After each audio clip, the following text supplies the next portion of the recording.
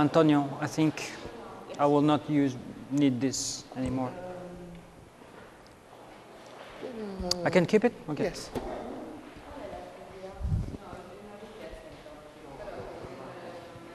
Sorry.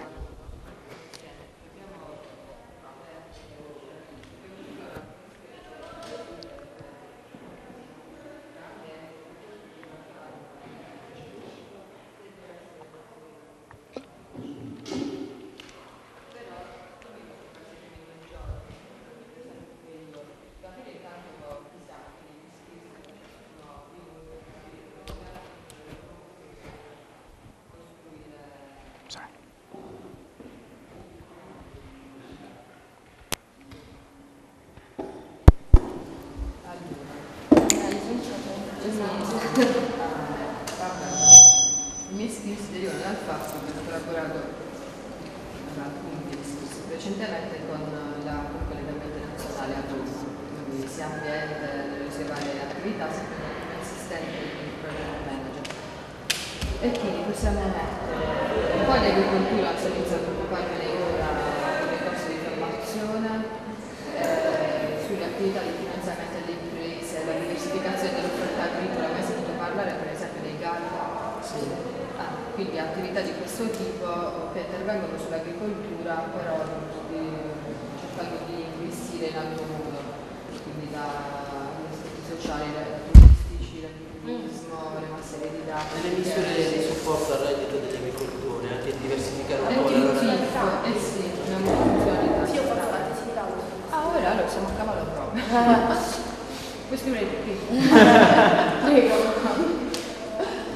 This is, by the way, you know, the fact that you react like that is important because you will discover in your partnership that some partners are best to do one thing and best to do another thing. So this is the process.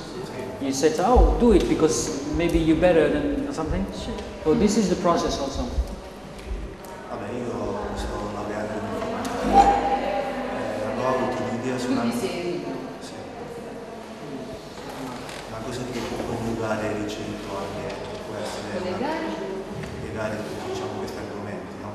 Può essere una piattaforma multimediale che insegni come magari proteggerlo, qualcosa, come comportarsi nei confronti, come magari anche come coltivare qualcosa, come ricercare, come cosa non va fatto. Però dobbiamo scegliere tutto il raggio. Un argomento riusciamo ad arrivare a una sintesi utile, quindi o si sceglie e capiamo pure lei che magari è l'esperta della situazione. Perché comunque ora la gestione delle aziende sistemiche. Come ti chiami? Quindi la materia era il tema dell'agricolismo e proprio la di sistema stabilito. Dove ti sei laureato? A Marco?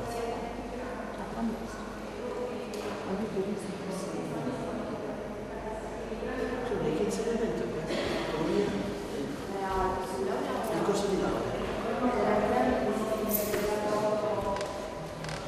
Sì, cerchiamo di fare emergere dove ci abbiamo più competenze, così sappiamo di che cosa parliamo. Più o meno pure io ingegneria gestionale. Cosmo. Sto laureando in ingegneria gestionale. Cioè, che fa? Un po' tutto, dalla gestione delle aziende, la parte economica, delle conferenze sulle aziende, quindi stai specializzando. Io stavo iniziando a vedere sul ciclo, sto stando dato un orientamento per quanto riguarda il compro tipo lattine, c'è un'azienda già a Bitonto. Sì, compro lattine alluminio. Sì, ora sì. Infatti mi sto formando, volevo già iniziare a proporre. E quindi ho visto un po' queste cose per quanto riguarda il ciclo. Quindi il ciclo, Carne. casino mi fa. Chiudiamo. Sto studiando. Sai che cosa? Si sente pure lì. E vabbè, anche economia. Non c'è più sul riciclo. Stiamo capendo chi fa chi sa fare chiave di esperienze, chi ha più esperienze in alcune cose per ricavare un argomento. Carlo, economia. Beh, io ho anche esperienza su progettazione nel campo La meccanizzazione dell'agricoltura sì, anche su anche processi, disegno dei materiali. Un piano per l'utilizzo delle biomasse. facciamo però sì, tanto che ci presentiamo. Oh, se avete dei metodi di lavoro che volete proporre, io no. No, va bene, questo lo conosco. Capo, economia, applicata per cosa? Quindi ti possiamo usare come marketing, cioè nel marketing, nel senso tutto è l'anima per il nostro marketing. Strategie di marketing e roba tua. Qualsiasi cosa che ti diciamo di vendere, allora tu abbiamo detto Rino, quindi informatica, proprio informatica, perché avevi proposto ambiente? Perché la tematica che mi interessa. Ma hai fatto esperienze come volontariato? O se avete esperienze come volontari, però sono importanti pure, la non formale, l'informale. Avete delle passioni vostre, vi piace insegnare, sciare, passioni? No, vabbè, progettare, diciamo. Sport, niente. Sport sì, calcio, palestra. Perché mo, per esempio, vedi il calcio, sto seguendo questo corso, pare che ci sia un'incidenza di calciatori, ma tanti, il numero è grosso, a cui hanno riscontrato la SLA.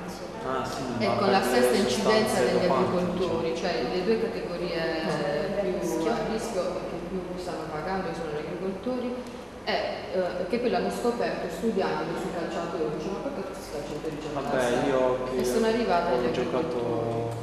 giocato a livelli non professionistici, però in promozioni. in promozioni. No, già lì ho visto.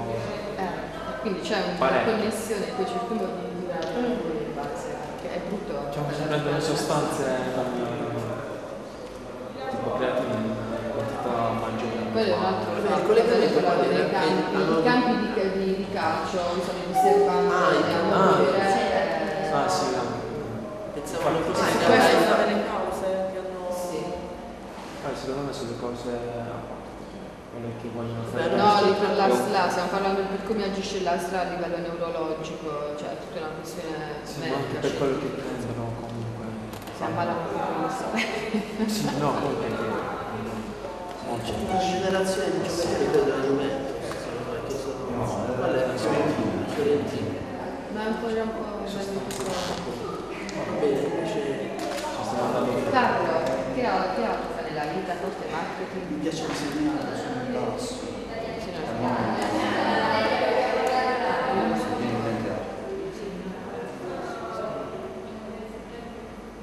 Abbiamo detto niente. no, vabbè, io calcio, palestra, poi sono un po' anche nel campo della banda, non credo che... Vabbè, tu non credere niente. Tu di fotografia, sì, già così cosa?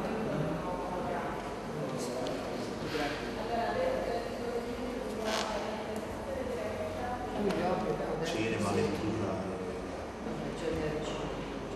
Quindi, tu come ti Io Domenico, sono Domenico. Per molto tempo mi sono occupato di contabilità aziendale e ho seguito soprattutto SRL che operano nel campo dell'import-export di prodotti ortofrutticoli. Sto studiando per l'esame di Stato, per l'esercizio della professione. Di che libro hai preso? Dottore Baccelloretto in Economia e Commercio. La passione, l'ambiente inizia come una passione che poi ho portato avanti con attività di volontariato, una tesi in agricoltura e paesaggio, quindi gli effetti che... Agricoltura e paesaggio.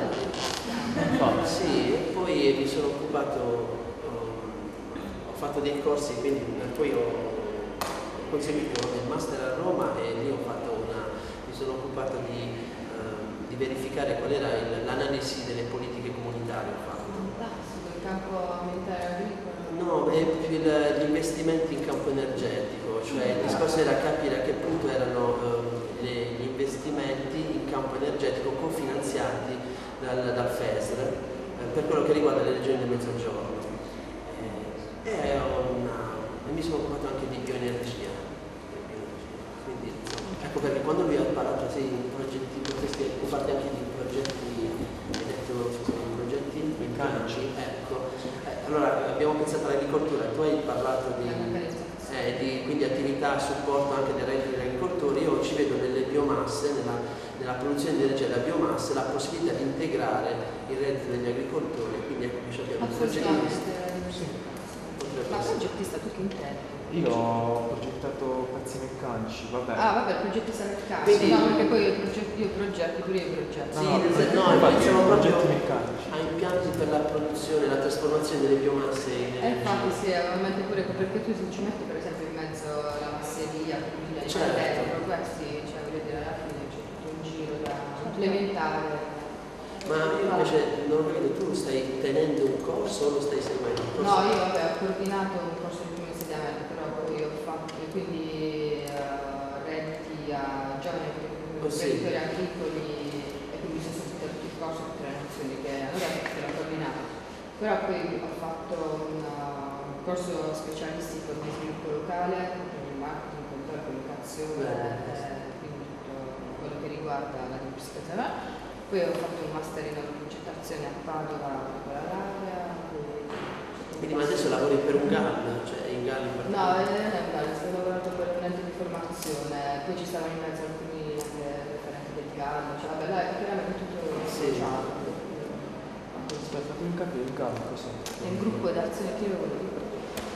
Vabbè, sta per il gruppo di azione locale, da quanto ne so io conosco quello del GAL del sud-est barese, che poi comprende alcuni comuni, tra cui Rovigliano. Diciamo che... Atena. Come? Con Atena. Ah, ok. E quindi conosci Forlelli per caso? I ragazzi di Forlelli che ci stanno guardando, ci guardano. No. Vabbè, sono degli amici che so che collaborano con Atena. No, quindi il GAL è un gruppo che... Una società consultiva, pubblico-privato, che ha ottenuto dalla regione in Puglia, in Puglia ce ne sono una ventina, in Italia ce ne sono tanti altri, il mio, quello del mio ambito, sono tra i più giovani. Praticamente la regione, una volta che si è costituito questo consorzio che sia pubblico che privato, quindi ci sta dentro sia il sindaco, almeno due sindaci, e tante piccole realtà private, che sono associazioni, che sono aziende, che sono cooperative, che sono tutti i settori che ti vengono in mente.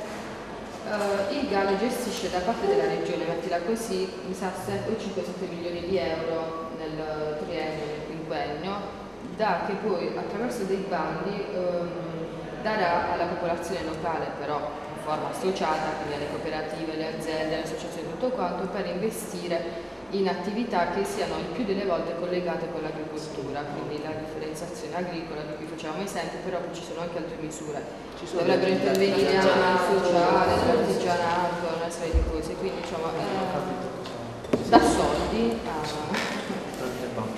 tramite Bandi, sì. quindi vuoi aggiungere No, qualcosa di passioni in italiano stai dicendo? Sì,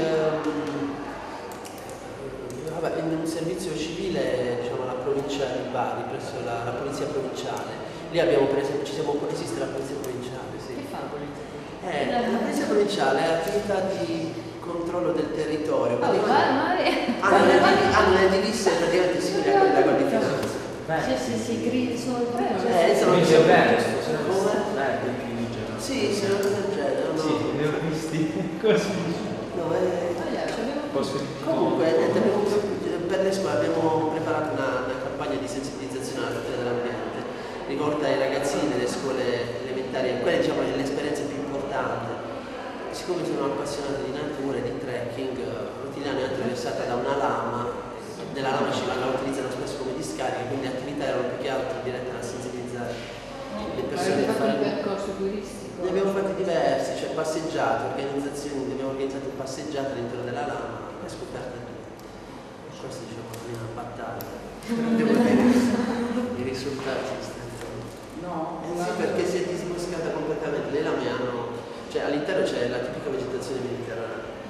È possibile trovare ancora in alcuni punti dei boschi. Io ho visto questo bosco, praticamente un bosco di querce, si è praticamente sono scomparse, quindi sono rimasti solo gli arbusti. Puntualmente in estate, ecco perché parlavo di paesaggio, ambiente e territorio. Tra virgolette, i nemici e amici dell'ambiente diciamo, sono gli agricoltori. Gli agricoltori svolgono un'attività che insiste molto sul territorio e quindi sono, secondo il mio parere, a tutela dello stesso, potrebbero, però sono anche la prima attività che impatta. Allora, siccome c'è quella pratica in estate di dar fuoco ai campi per liberarli dalle erbacce e poi ti pensare alla lama come un canyon, quando c'è il vento a favore c'è questo fuoco che la percorre tutta, quindi insomma le querce sono, una quercia ci impiega, ti considera 10 anni, un tronco di una quercia che ha 10 anni è così, quindi la quercia per avere un tronco così grosso deve stare molto più tempo. Incenti. Carlo, tu ti stai a fare già un'idea che là che c'è il compito duro, cioè qua inizia a prendere spunti per costruire la tua campagna di marketing. Che te l'hai scritto? Logo. Tu di dove sei? Come ti chiami? Cristina.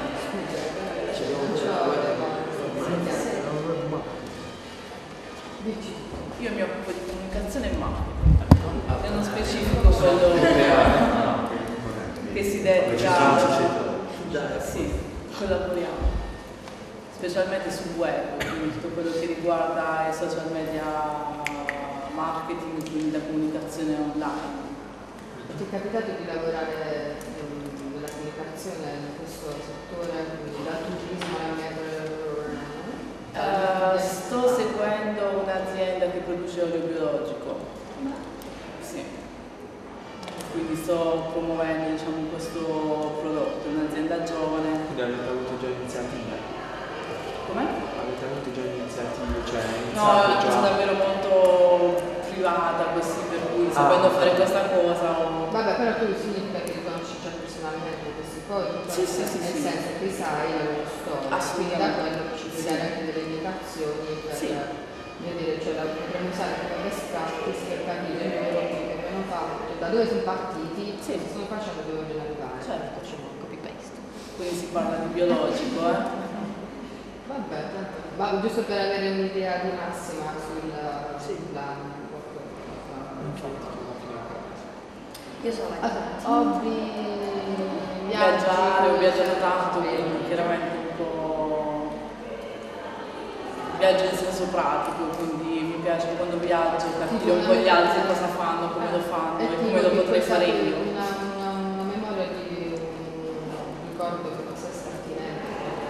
Cosa ti ha colpito dal punto di vista paesaggistico agricolo? Cioè, cosa bello quanto hanno fatto? Ma io ho vissuto tanti anni in Olanda, quindi sono sicura che sicuramente ambiente e riciclo, comunque le energie alternative. Una cosa che hai visto che ha dato che bello che il capo non ce l'abbiamo in Italia, giusto per avere un'idea. In Italia abbiamo già tutto, solo che è fatto tutto male. Come dal punto di vista organizzato, l'organizzazione manca in Italia. Bella questo questa precisazione. Bella questa precisazione, che c'è tutto, ma... Noi abbiamo anche di più di tutto in Italia, solo che non lo sappiamo e non lo sappiamo gestire. Se riusciamo a distruggerlo anche, vedi l'eolico, in Olanda è fantastico, è bellissimo, in Italia è una bruttura perché... In Puglia c'aveva una delle precipitazioni più alte d'Europa. Ed è una bruttura perché è stato gestito male, malissimo, senza rispettare quelli che sono dei parametri e non sono assolutamente. Però se, almeno personalmente parlando, se tu vedi una pala eolica, secondo me è posso dire, a me piace. Cioè, anche a me, però viste in Olanda hanno un effetto, viste in Puglia. È tremendo perché e non perché secondo me sono veramente pulite come fonti di energia, sono molto semplici, non dovrebbero deturpare diciamo, il panorama. E invece per il modo in cui sono state disordinate. disordinate disposte, effettivamente vanno un attimino a deturpare quello che è la natura, l'armonia, esatto, del paesaggio. E ripeto, a me piacciono, cioè prese singolarmente, secondo me sono molto molto belle. Non è una ciminiera con del fumo o... Sono strutture sobrie.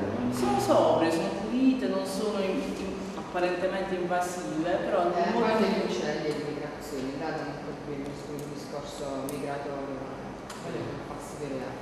Ma anche lì dipende, sì, penso siamo quasi tutti d'accordo, però rispetto a come è stata gestita in Olanda, perché è più strutturata Diciamo che in la Olanda cosa. comunque come ventilazione molto, cioè la progettazione in Italia è diversa da quella olandese, Per esempio. perché cioè, i punti che sono state messe queste pale eoliche sono specifici in base alla tipologia di vento. In Puglia dici? No, in Puglia. Mentre ma lì comunque diciamo credo che tu ci sei stata vissuta un po' più Sì. aleggiata.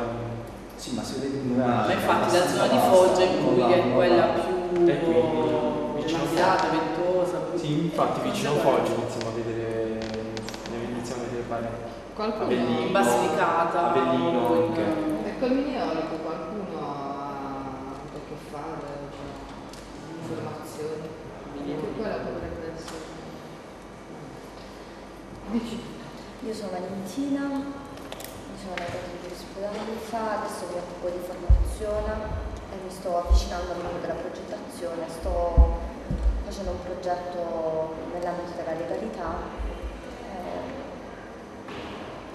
Per quanto riguarda l'ambiente, competenze specifiche non ne ho, non mi sono mai interessata, cioè forse oggi è la prima esperienza, però se ho scelto di partecipare a questo gruppo è perché mi interesserebbe tutelare oggi di più la mediazione culturale, mi sento più vicina a questo settore che rispetto a quello della mediazione culturale, quindi lavorando mi potrei occupare dell'aspetto legale, dell'aspetto amministrativo, dell'aspetto burocratico e quindi questo sarebbe il mio apporto al gruppo. Senti, però invece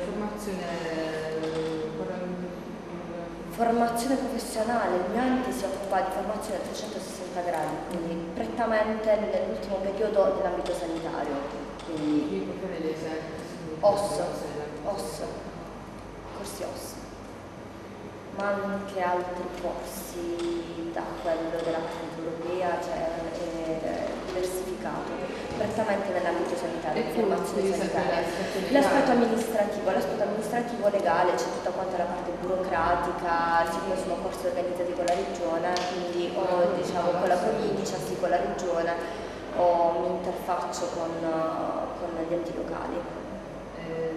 Da che si dice della laurea? Patti di famiglia. Patti di famiglia? Sì, nel senso è una riforma che è intervenuta nel 2006 nell'ambito dell'imprenditoria. Sì, ma ha avuto pochissimo successo. La riforma del 2006 mi sono laureata nel 2008, ha avuto molto poco successo. Sì, è in vigore, ma ha avuto molto poco successo, sono state 2 o 3 le aziende, esattamente, sì. Prima la gestione delle attività, sì, prima della morte prima dell'imprenditore. Sì, ma ha avuto molto poco successo. Era finanziata. Era una delle riforme ad persona. Esattamente. Cioè se le fece per se stessi. Sì, esattamente, cioè nel mio io non avevo... Permesso? Also, what's the meaning of also? OSS, operatore socio-sanitario, cioè gli health worker nel social. Hobby. Palestra. Però il fatto della palestra, perché va tanto la palestra, marketing di comunicazione, quindi se ci mettiamo a fare la materia didattica si può anche fare un'area riservata al benessere. Che non è il mio hobby. No, nel senso però che c'entra, voi da tutto dovete prendere degli input per promuovere il prodotto, cioè noi abbiamo l'idea di massima, però qui come ricaviamo il massimo degli utili. Sto ragionando in termini un po' troppo poco cooperativi, cioè un ragionamento un po' giusto. Sì, è giusto, però scusate perché certe volte non glielo devi utilizzare troppo a livello di progettazione europea.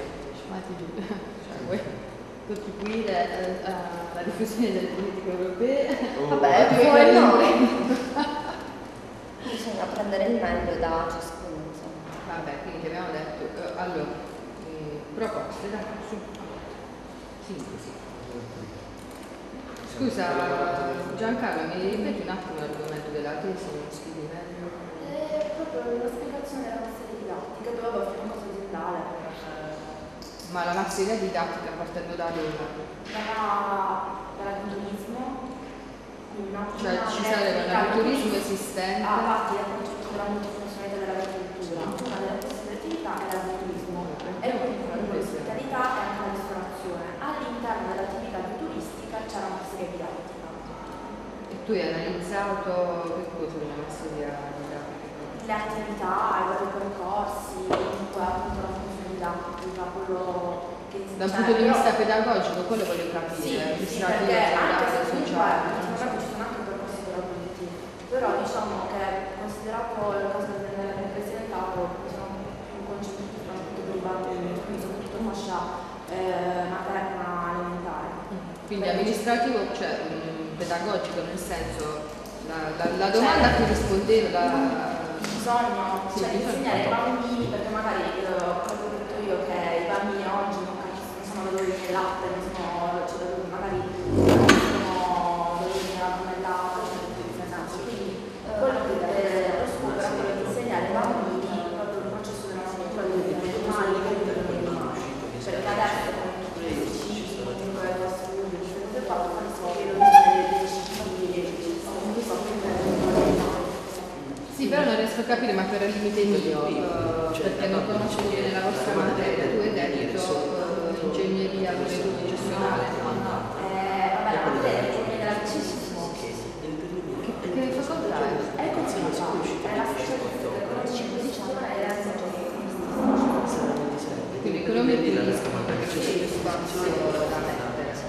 Quindi non dal punto di vista gestionale, invece così. Beh, no, non ero questa qui. la mia prima esperienza. Oh, però ci lavorato di più a noi. No, lui mi chiedeva informazioni per il progetto che sto realizzando. Sì, è un bando che guarda, è lo stesso bando, quello a cui diciamo che su guarda. Scusate, No, parlate con dovremmo quindi adesso, cioè, volevo occuparci di agricoltura e individuare quindi lo scopo del nostro progetto. Forse dovremmo individuare una problematica che riguarda. Sì, io voglio fare questa analisi, sto cercando una sintesi partendo dalle parole chiave, se mi sta bene, nel senso poi di là vediamo quella che vuole assumere, selezioniamo quella che vuole assumere. Quindi comunque ci sono sicuramente ambiente. i tempi sono anche fino al pomeriggio, meno tempo, giusto? La pausa pranzo. Quindi ambiente, agricoltura, multifunzionalità, che altro viene in mente? Anche degli aggettivi che devono produrre. Per esempio, il patto zero, visto che comunque visto che comunque prima stavamo dicendo gli agricoltori che comunque hanno un patto la biomassa, sì, cioè nel senso anche magari non volendo, cioè comunque con i fuochi danneggi. Ma infatti allora quindi molto spesso come figura professionale quella dell'agricoltura non è formata. Allora, proprio perché lo sviluppo c'è attualmente, almeno ci sono pochi ragazzi che escono da un istituto professionale che siano realmente formati, quindi proprio a livello di impatto, cioè quello che diceva lui, c'è l'agricoltura è il primo che si affaccia sul territorio proprio, però è il primo che ne abusa, perché non sa quali possono essere le tecniche migliori per sviluppare meglio. Questo è un terreno minato, no? Perché io sono fatto su una tesi di laurea che era una sorta di denuncia a un certo tipo di comportamento. Nel passare degli anni ho conosciuto meglio le problematiche, è vero, c'è un livello molto basso di scolarizzazione, quindi però c'è una politica di adesso c'è secondo me non sono capaci anche di aggregarsi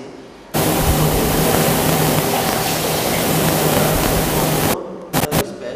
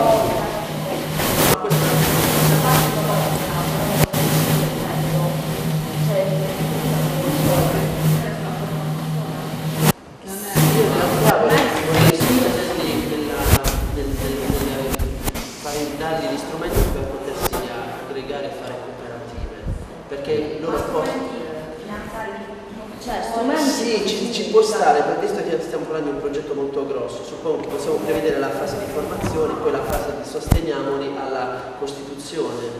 Prima li formi, poi li sostieni. Se vogliamo il progetto l'abbiamo ancora scelto. Ok, se vogliamo occuparci. Che cosa lavorare? Non ci ha dato questa. Allora, stiamo cercando di parole chiave, magari cooperazione. Questa formazione, cioè cooperazione nel senso come capacità di costruire un Sì, non la cooperazione intesa. No, a livello cooperazione puoi fare. Sì, effettivamente poi dobbiamo guardare a rapporti fra nazioni. Però mi dimenticato che comunque deve rimanere sul campo europeo, quindi significa che in questa formazione può essere utile andare a invitare, creare meeting, situazioni, attività in cui io imparo, faccio vedere degli esperti, ma degli esperti vado a vedere come fanno, cioè che comunque è tutto altro che solo europeo, non è un progetto bisogna prima vedere per l'olio, per la cultura biologica si può anche sul campo, è possibile invitare o fare uno scambio di rappresentanti di queste cooperative, di queste... che si chiamano consorzi, cioè per esempio quando si va per quella è una questione più politica, gestionale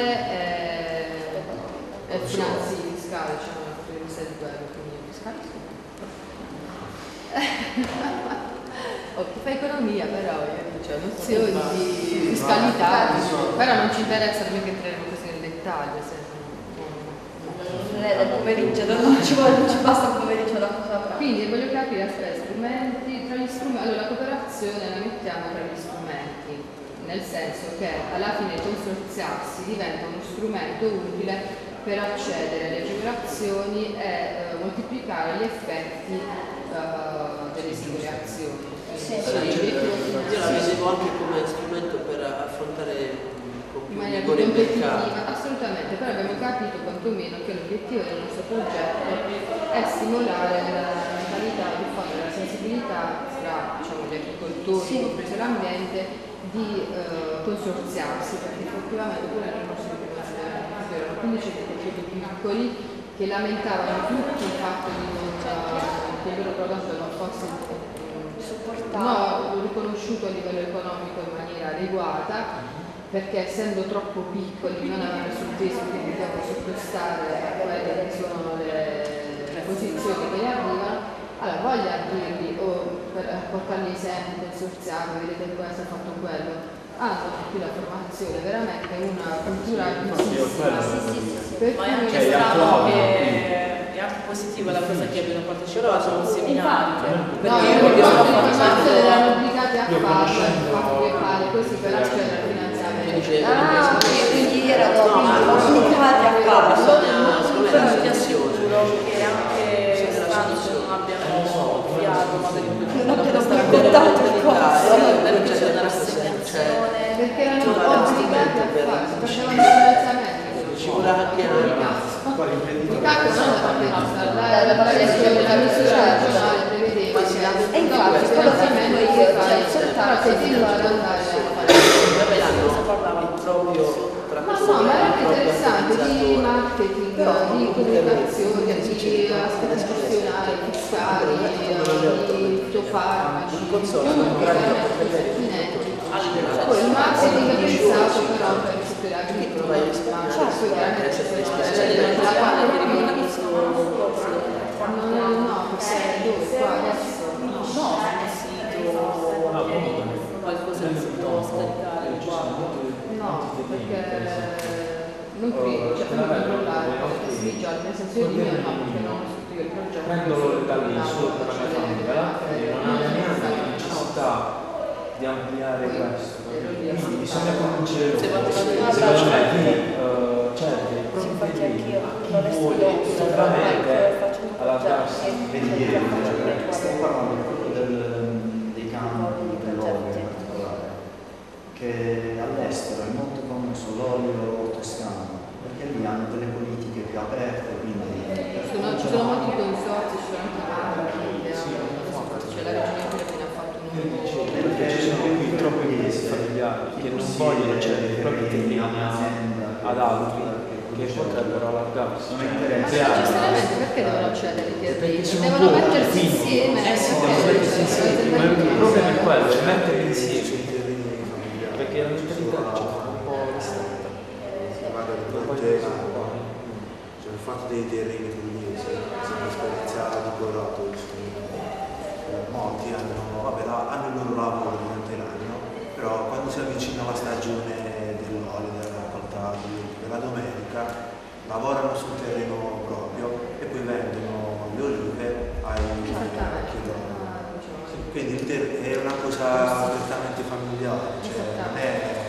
Però esistono Che delle fanno? realtà consorziate, non so Puglia, tipo da noi c'è il consorzio della ciliegia, Biceglie, che effettivamente da quando sta iniziando da... C'è un'associazione che ha fra gli obiettivi quello di arrivare, cioè lavora per, diciamo, sensibilizzare alla cooperazione, però no, cooperative forse ce n'era una, ma è tanti anni fa. Io ho due dubbi rispetto a quello che sta venendo fuori adesso, nel senso che mi dispiacerebbe lasciare fuori qualcosa, nel senso che se questa è l'idea di massima, si sta bene a tutti, però vogliamo anche articolarla secondo un'idea di ambiente e di... cioè la multifunzionalità chiaramente ci sarà, perché nel momento in cui tutti i consorzi cooperi con altre realtà è chiaro che per creare delle reti di servizi e quindi almeno per lo sforzo mentale che sto facendo io in questo momento. Vabbè, Cioè, no, ma è bello, magari se riusciamo a fare io sono più contenta se riusciamo a fare qualche sintesi che soddisfi le esigenze di tutti. Quindi cerchiamo di capire e di specificare meglio, secondo me, perché quell'idea di massima, cioè la formazione, i motivi, i bisogni, quindi i problemi che abbiamo detto. Vabbè, la materia didattica può essere comunque tranquillamente utilizzata nel momento in cui c'è questo scambio di risorse a livello europeo, anche perché per materia didattica, per quella che è la mia piccola esperienza, si insegna a grandi amici che so fare la pasta fatta in casa, quindi c'è veramente un legame immediato col territorio e con la cultura in cui tu ti stai relazionando. Quindi se vogliamo fare un progetto con la Spagna piuttosto che con l'Olanda o con la Scandinavia, sono sicura che sarebbe molto interessante per i nostri agricoltori andare lì e vedere la parte moderna di un'agricoltura che noi non conosciamo, e per loro ritornare un po' acquisire una tradizione che per forza di cose loro non hanno mai avuto, e quindi lo scambio secondo me è sicuramente notevole, anche come comunicazione è davvero chiara, perché siamo così diversi come paesi che non sembra un progetto molto troppo vago, davvero siamo così diversi da quel punto di vista che può essere soltanto uno stimolo o un sì o un no a dire mi piace o non mi piace come progetto. Non so se sai cos'è una masseria, o sei mai stata una masseria didattica. È molto bello il contatto con la natura, la tradizione, la cultura, che sovente non c'è in Scandinavia, se non, cioè non hanno la cucina, non hanno chissà quale storia, non hanno la masseria magari, cioè avranno il nostro trullo, ma anche no. In Spagna c'è qualcosa di simile? In Spagna, per quello che so io, a parte magari la Scandinavia, per ovviamente per estremizzare, però sono sicura che loro sarebbero molto magari interessati a questo approccio. O la Germania, i tedeschi sono pazzi per l'Italia. Leggevo su Bitonto che ora c'è un progetto.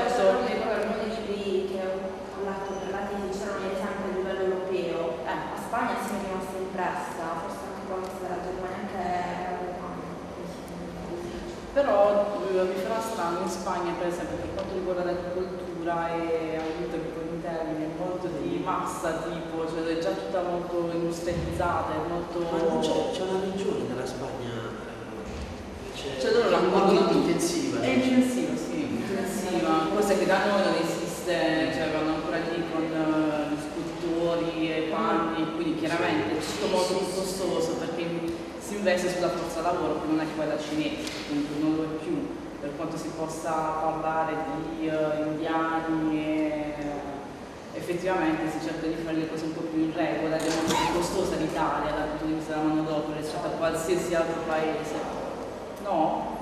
Diciamo che Per mettere i in migrati regola. vengono anzi ben accolti, tra virgolette ben accolti, lavorare nelle nostre campagne, cioè ce ne sono Sì, ce ne sono tanti, però vabbè, questo non si può andiamo alle nelle campagne foggiane, basta capito che ti fai la 16 per andare a Foggia dal periodo diciamo primaverile fino a quello autunnale, ci sono tutte le ex case coloniche che sono tutte quante occupate, non occupate, vengono purtroppo buttati là dentro. Diciamo le condizioni sono al limite della sopravvivenza. Assolutamente, perché questo in realtà sarebbe, poi vabbè magari non è il caso, vabbè io sono molto sensibile a queste cose, perché c'è un coach per sì lo so, però capito, siccome sono già tanti giorni che siamo occupati di questo aspetto, cioè se viene interesse per un altro si preoccupa, io però mantengo sempre almeno una difficoltà, perché poi si cerca di schematizzare per poi avere l'ambiente, cerchiamo di ricavare lo spazio anche per l'ambiente. Rientra sicuramente nel discorso di multifunzionalità, perché se io riesco a diversificare la mia realtà agricola, vuol diversificare anche quello delle biomasse, ne so, però. Poi al di là, se si riesce a incentivare l'agricoltura, si può anche aprire il discorso dei prodotti a chilometro zero. E questo va anche, scegliamo perché tu a chilometro zero, tu proponi anche il discorso legato al paesaggio, quindi lì alla tutela del paesaggio e quindi perché sintetizzare. Sì, quindi qua l'ambiente riguarda. Troviamo, non possiamo fare tutto, capiamo su che cosa ci interessa. Il chilometro zero secondo me forza un po' con il livello europeo. Vabbè, magari. Nel senso che ogni nicchia si fa anzi che magari così importiamo i pomodori ed esportiamo i nostri pomodori, evitiamo un sito di pomodori soli. Però che non intendiamo un progetto europeo, tipo andiamo a vedere ciò che funziona in una parte, cioè l'importazione e l'esportazione di pratiche. Capito? Allora in quel caso alla fine è questo. Però scegliendo una cosa sull'ambiente che vada nella funzionalità dell'agricoltura, un esempio pratico. C'è il discorso delle biomasse, però io non so che altro è sempre sulle biomasse si tratta di incentivarli fare un discorso su quanto conviene all'agricoltore a un certo periodo dell'anno magari destinare i campi a un certo tipo di produzione da destinare alla produzione di energia. Allora, oppure dove ci sono per esempio costruire oppure delle piccole centrali a biomassa e quindi una centrale che utilizzi gli scarti dell'agricoltura. Penso a quando la potatura delle viti, a un certo punto dell'anno si fa la potatura, quello è materiale che spesso viene bruciato sui campi.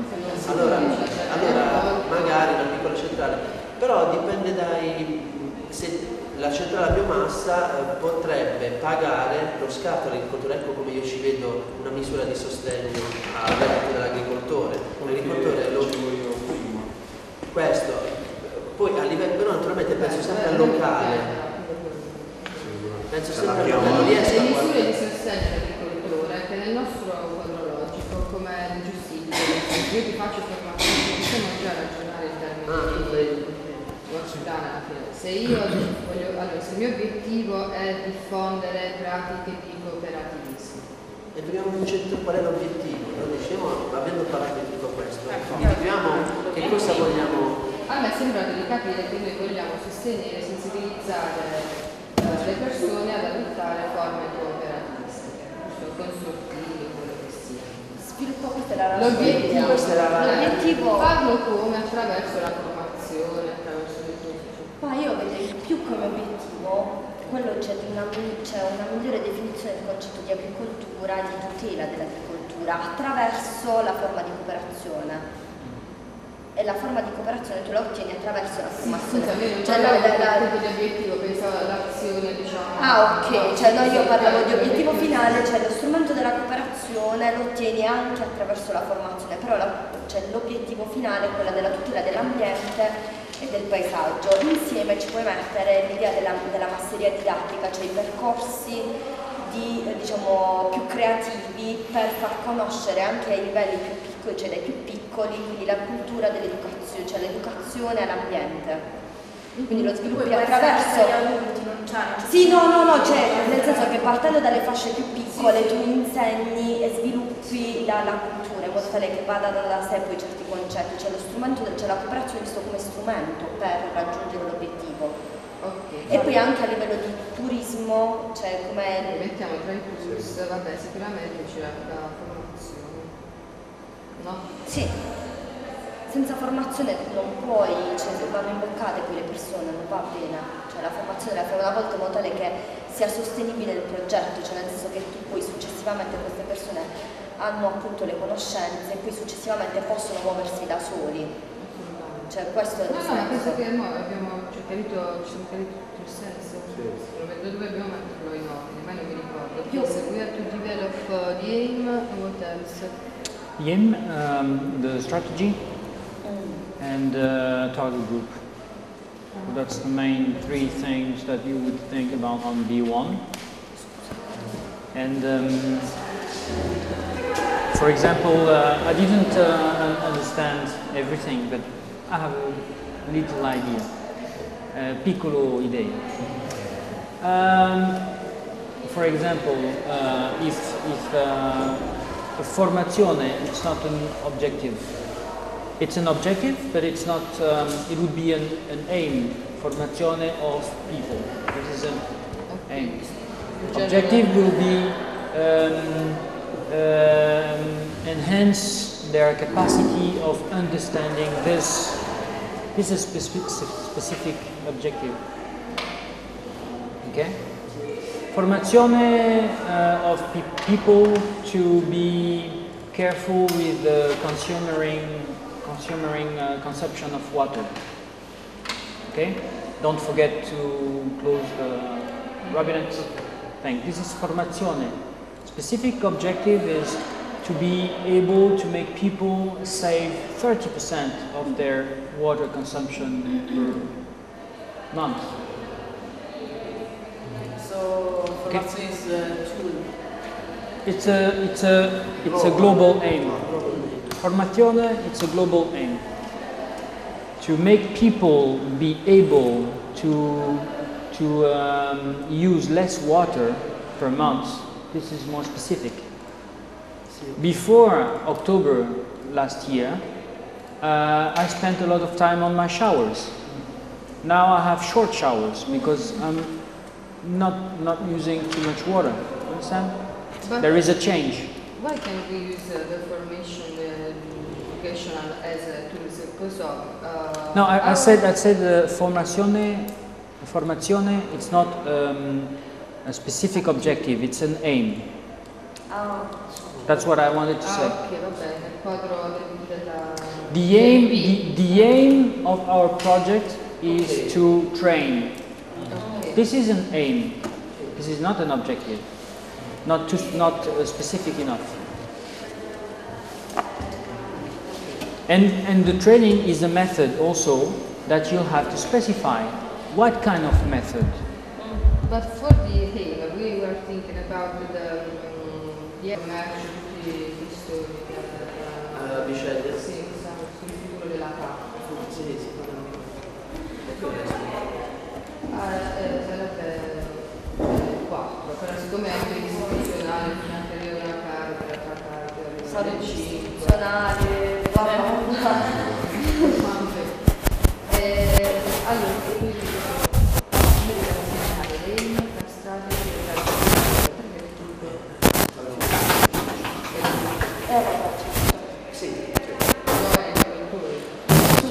gli studenti cioè detto che le parti neanche dai più piccoli. se parli della che siano studenti di economia non c'entra necessariamente che siano agricoltori, cioè l'agricoltore è proprio una razza, nel senso che molte volte mi fanno considerare durante la formazione anche del fatto va proprio quindi devi essere molto mirato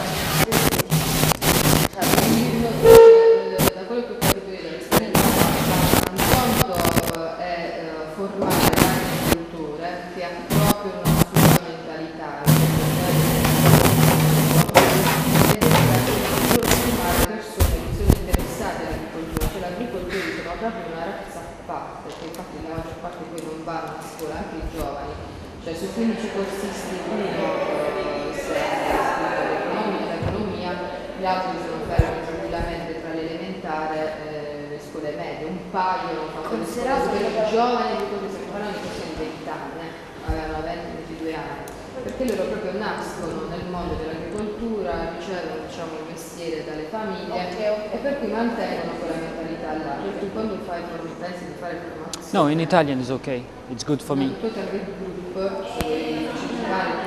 What I was going to, I was about to ask you if it was the target group scheme. Yeah, what I suggest is what's important here is the process of doing.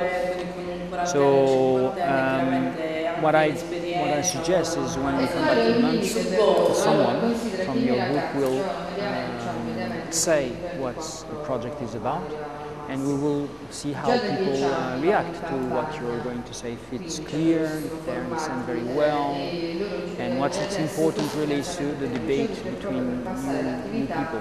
So that's the process. So you can express the project in Italian, and then you should write at least sentences to express the project, and then someone of your group will express that to the other group, and the other group should understand perfectly what it's all about.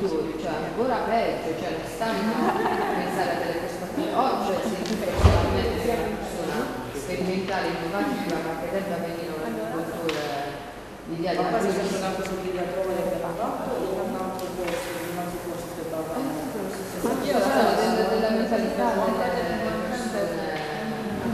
Well, when I say one sentence, I mean you have 2,000 characters, so I should say one sentence for the aim, one sentence for the strategy, one sentence for the target group.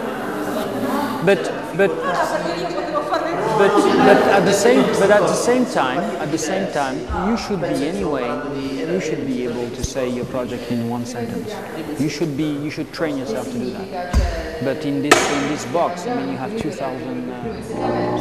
La mia prima volta che metto su un'impresa mia, perché fino a mo stavo sotto mio padre. Quindi sono loro hanno difficoltà perché se tu fai una sono diventare devo fare tutto questo possibile. No, io non devo fare una cosa di Europa, diciamo, c'è un che fanno la propria gente e tutto, ma non mi sappiamo questo è parentesi.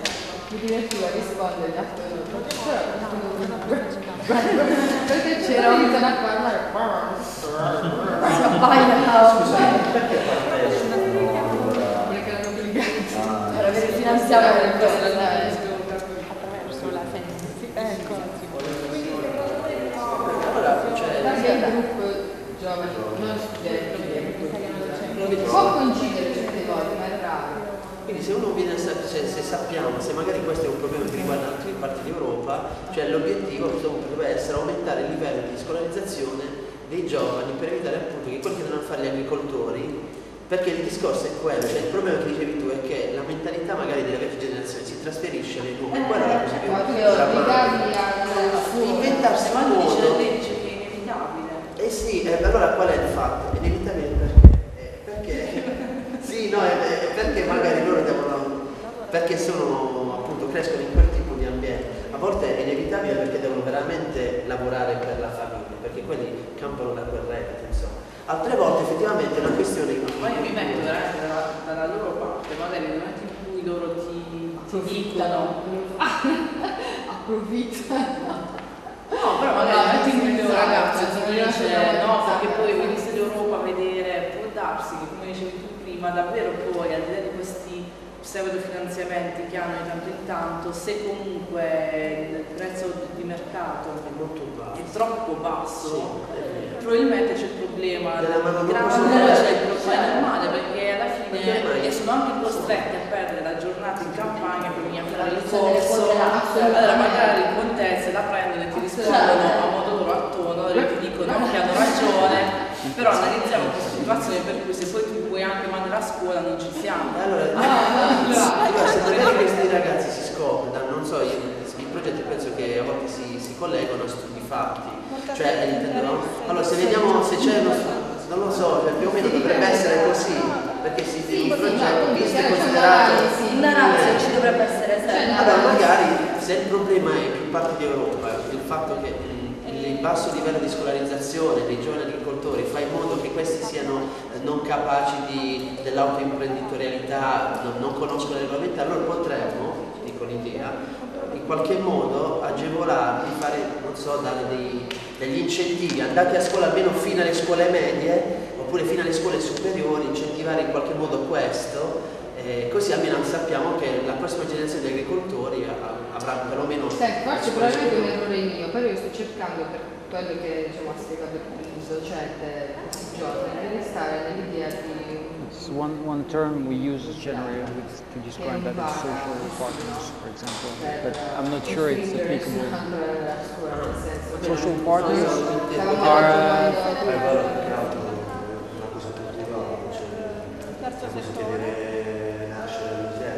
Sì, comunque non ti accetterebbero mai, cioè andrebbero, cioè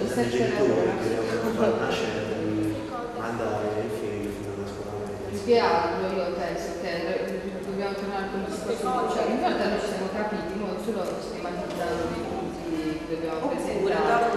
Quello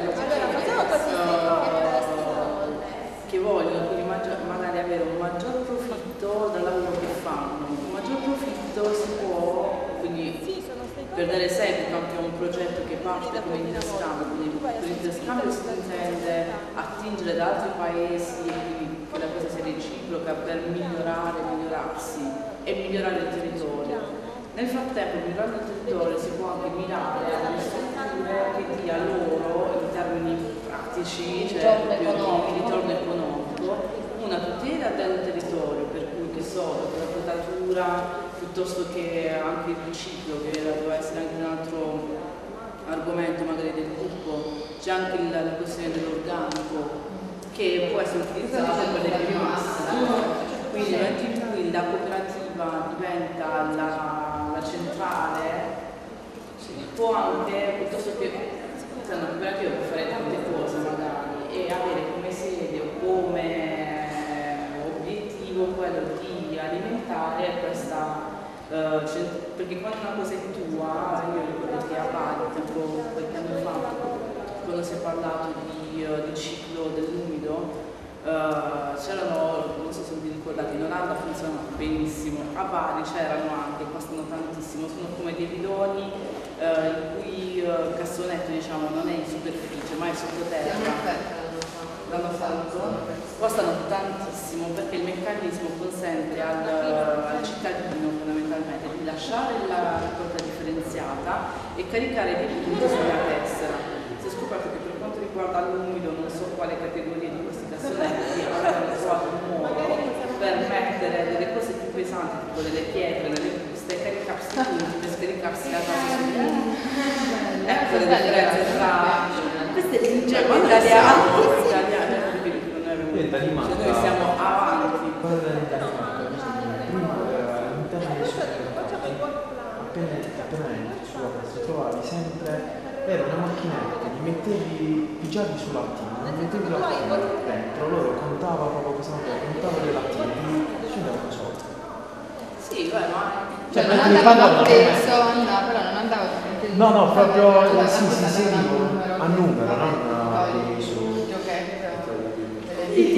no, anche allora c'era un sì, perché se vanno a preso poi la Coca-Cola non computa per la parte no, però sono delle macchine, sai, cioè, però qui avevano già trovato il modo per diciamo anche questo nei negozi con i detersivi alla spina, però sì, ma non è dash, quindi non se lo compro nessuno. Infatti ci saranno due principali al massimo spazio da frasi, ce ne sono uno o due, non di più, non è più necessario. Quindi secondo me si può incentivare, motivare il nostro target, che è quello degli agricoltori, poi se gli studenti di agraria piuttosto che vogliono vedono anche appunto un futuro in questi studi, chiaramente possono partecipare anche a questa idea dei risultati che già si è all'atto e dare un riscontro tangibile a un progetto che ha quindi un respiro europeo, perché altrove già si fanno queste cose. Per esempio, per quanto riguarda la biomassa, secondo me un ostacolo enorme, forse non stiamo tenendo conto, è che nella nostra mentalità nessuno vuole magari la centrale fuori Bitonto di biomassa, perché si è abituati che possa essere impegnato, quindi sta alla base un po' la mentalità per cui tutti dovremmo essere formati ed educati a un tipo di approccio alla natura o a questi nuovi meccanismi. Però perché lo dovremmo fare? Nel caso nostro, già i produttori che sono dei test di legno, gli addetti al marketing ci trovassero più piacere. No, ma ti sto dicendo che anche il cittadino stesso normale che ha 4 lauree e 8 master, per la salute dei propri bambini non vorrebbe la centrale di biomassa fuori, è vero, io so questo.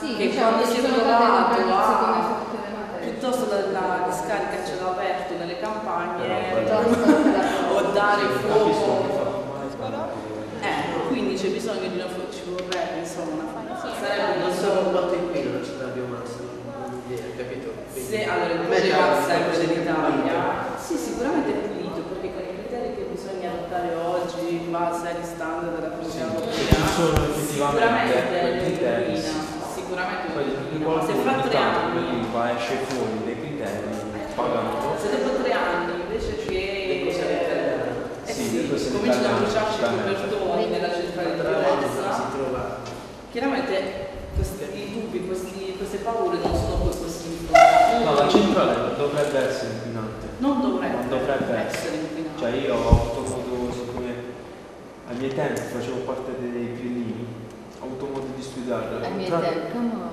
No. Ora sta il Movimento 5 Stelle, prima al contrario di altri che seguivano solo ciò che diceva lui, io ho provato un po' a studiarla e non è come veramente dicono, cioè studiandola non è come cioè se tu sei più ricevuta non è molto, cioè la discarica è molto più inquinante.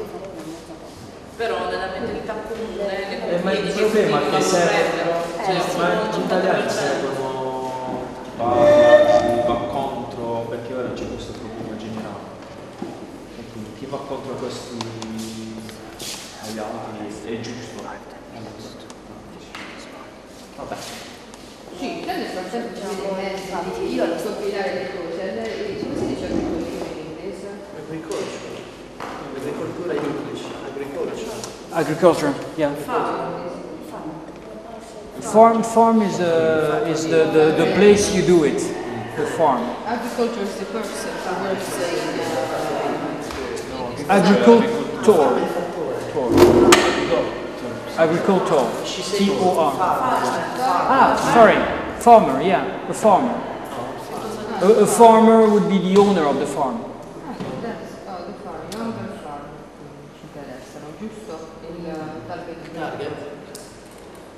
L'obiettivo abbiamo detto che il training, invece l'obiettivo specifico è perché, secondo me, qui se avete altre idee,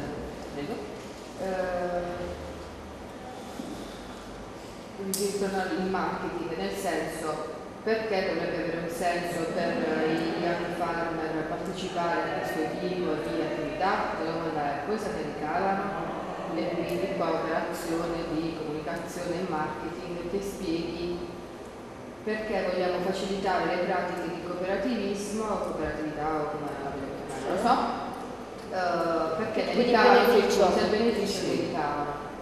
Cioè, adesso dobbiamo elencare anche le strategie, tra le strategie se diamo per scontato che la PAC premia quelle oppure ci obbliga a rispettare determinate pratiche, cioè a tutelare l'ambiente, allora la campagna di marketing vuol dire adeguati perché altrimenti vai incontro a sanzioni. Il discorso è quello. L'imposizione alla comunità. Se non è sempre così, cioè in realtà c'è il livello di marketing, c'è uno vabbè, perciò poi studiate il modo di mettere, di diciamo in maniera soft la minaccia. Magari si vanno a... Ma il marketing è informazione, Sì, infatti. cioè tu in marketing puoi anche, penso alle campagne di pubblicità progresso.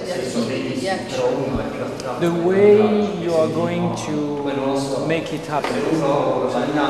So it's the work plan, methodology, it's a mix of all of this. No, beh, c'era quella just by the way, dei servizi, cioè che più se tu paghi il biglietto, per esempio nelle stazioni si trova, cioè se tu paghi il biglietto del treno dovresti avere più servizi, cioè la regola dovrebbe essere, di regola, così dovrebbe essere. Quindi il nostro beneficio qual è? Una migliore tutela dell'ambiente, quindi tu perché dovresti partecipare a questi corsi, perché dovresti adeguarti alle normative, perché devi, diciamo, però illustrare il beneficio, quindi il servizio che tu ottieni e diciamo io però non sono, diciamo, cioè mi vorrei... Ti consiglio di fare questo perché... ok, perfetto. Sorry Valentina, 5 minutes more or less to wrap up.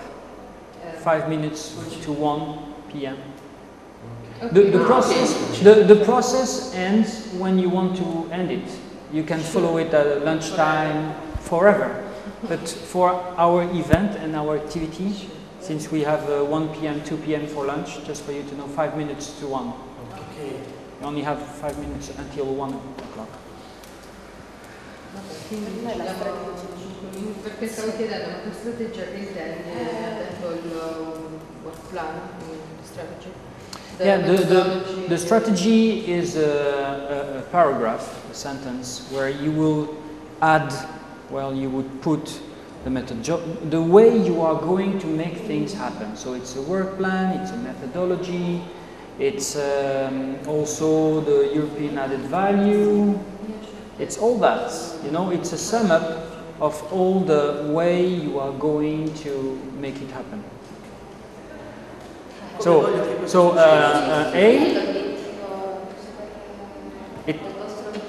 you have also the specific objectives. Integrazione immersione dal lavoro nero dei lavoratori migranti. In realtà l'abbiamo accennato. Sì, però ci possiamo collegare alla tua possiamo... E il training su che? Formazione degli agricoltori per una tutela del territorio. Per migliorare la competitività delle imprese, quindi diciamo, la cooperazione, il consorzio tra le imprese.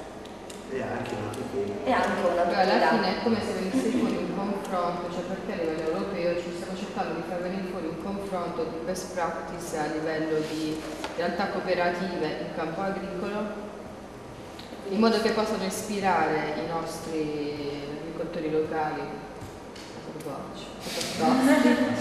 ad aprirsi a delle soluzioni di mercato innovative. come si potrà Come si potrà testare. What did you say? What? We were talking about Stubborn. You Italians are stubborn. No, the Italian. young farmers. Ah, they are stubborn. Okay, they don't want to change. They are resistance to change. I understand. Yeah, it's not only here. It's a bit.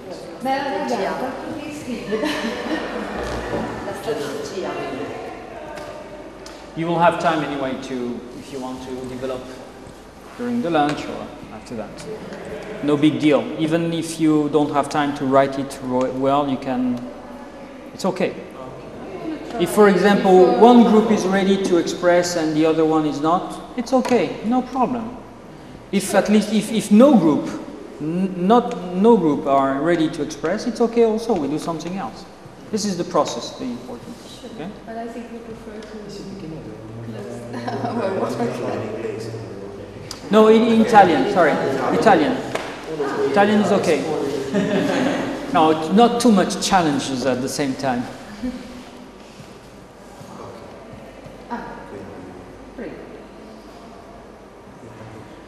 Sulla strategia. Però praticamente abbiamo bisogno di farlo in una frase, non dobbiamo essere schematici, quindi della serie del nostro intento consiste nel, cioè proprio come ce lo diciamo tra noi. Remember 2000 characters in the box?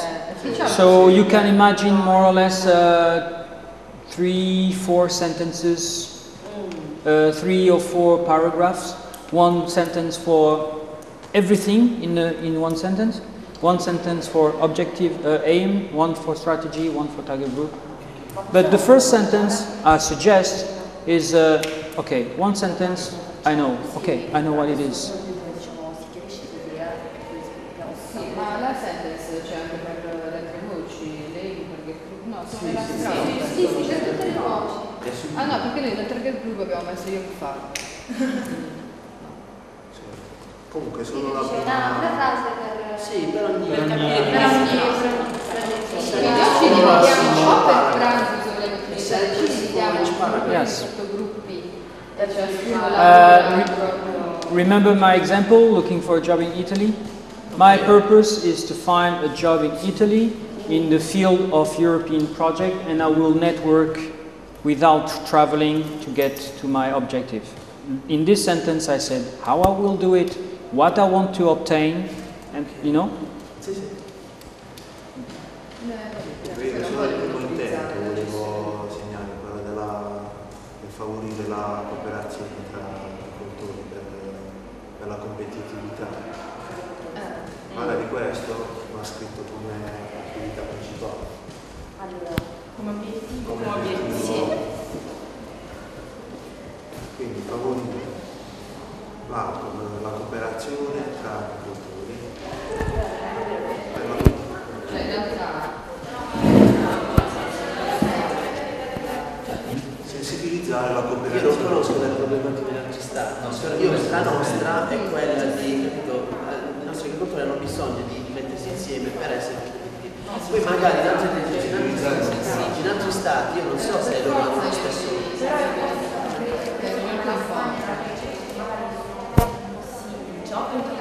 sì, perché siamo anche in competizione con la Sala, perché ci sono stiamo facendo le coltivazioni intensive che stanno, diciamo, suppiantando la nostra produzione, almeno in termini di olio, cioè siccome in Spagna poi c'è anche in Just for you to know, it's 1 p.m. So più pare, just for the organization of the event, you know, it's 1 p.m. right now. Le loro condizioni climatiche, loro È luna. presentano i nostri È luna. presentano anche il film sul mercato. sì, perché hanno tempo. So just for you to know, for the organization of In the Spagna non c'è qualche nozione, ce l'abbiamo. Cioè dico, e quindi L'Italia lavorare sulla sì, cooperazione.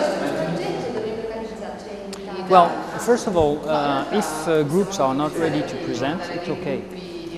You don't need to. If you're ready, it would be interesting to do it. So, Anche se è un paese terzo.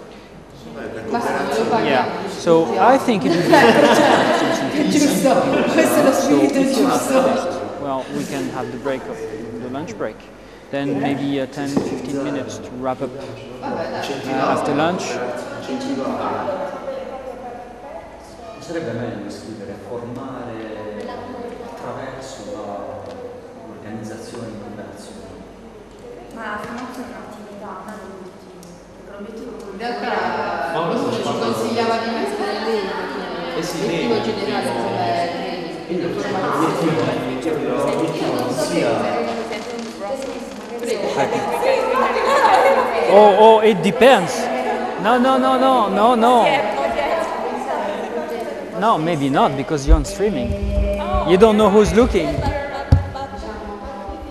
No, this is a... Exactly, this is a working... Perché se no è un progetto nazionale. This is when you use, it's a work in progress. Una nazione che la...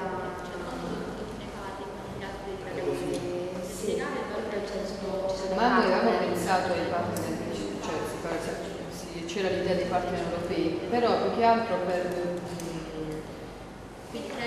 da coinvolgere nel training per trasmettere le loro best practice a livello agricolo. Quindi avevamo pensato ad un ruolo attivo dei partner europei per quanto riguarda la formazione, quindi il ruolo passivo in realtà alla fine ce l'abbiamo in Italia, perché abbiamo individuato il deficit nel settore agricolo, come lo pensiamo noi, è proprio la mentalità degli agricoltori italiani soprattutto al sud. Quindi volevo intervenire su quella problematica. The two things can be done. I mean, maybe you don't have enough characters to put the European dimension on the B1, but if you manage to do it, it's interesting. But if you don't manage to do it, there's no big deal. You have the D part, D5 part too. Di confronto, di ricerca e di analisi, e sicuramente si potrebbe pensare anche ad arrivare a un'ottimizzazione di queste best practice con un'integrazione in quelle che potrebbero essere degli input italiani, quindi chiaramente viene fuori un materiale di disseminazione che può risultare utile. Yeah. Well, one thing that you can't miss in this part is the aim, the strategy, and the target group. This you can't miss. Quello che forse vuole dire noi cosa possiamo dare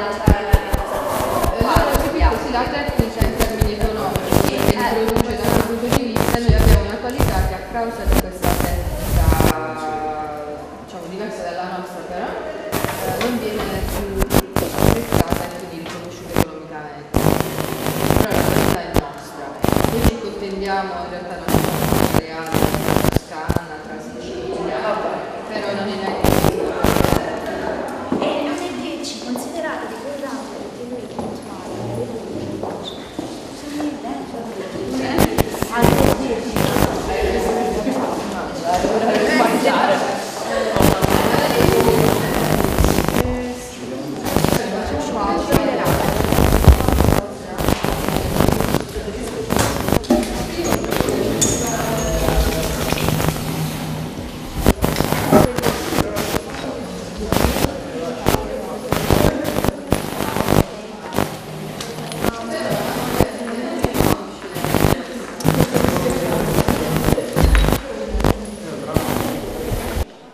Okay, if you don't mind, let's get back to our seats, our chairs, and discuss a bit about this session right now, how we are going to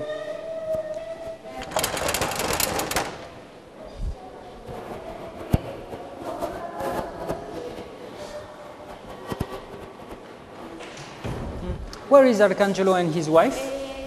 Ah, okay. Okay.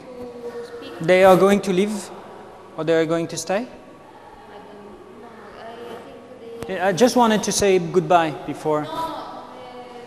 Okay, okay.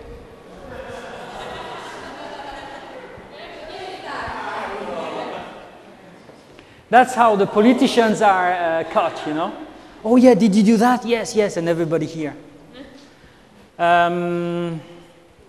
I remember our Minister of Finances was catch because he was saying something about Sarkozy's wife. You remember this polemic? Oh, Carla Bruni, she's so good.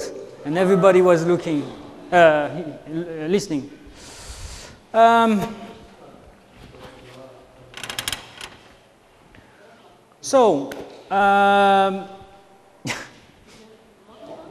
You know this series, Twin Peaks? Twin Peaks, David Lynch? Sometimes you think all the week have happened, but it didn't start yet. We are starting the week now. Well, before that, I will use this slide. Pia is not here. Either one group or the two groups are ready to share what they've been working on, but it's not mandatory if you don't want to. I mean, what was important was the process of working together, trying to express the aim, strategy, I mean the B1 part, okay? So we have what? We have an hour and 14 minutes. In order to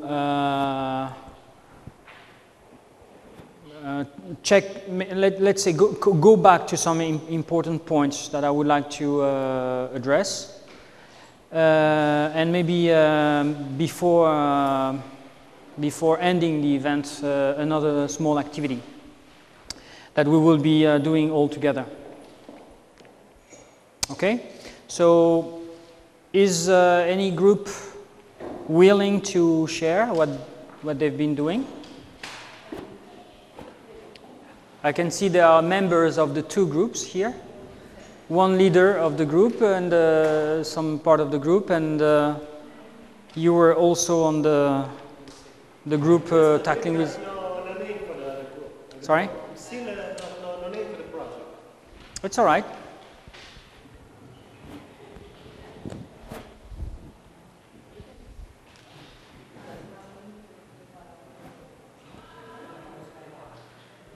Yeah, you can stay there if you. I mean, you can express yourself whatever you are. It's okay. But maybe for the streaming, it would be better. I'm sorry.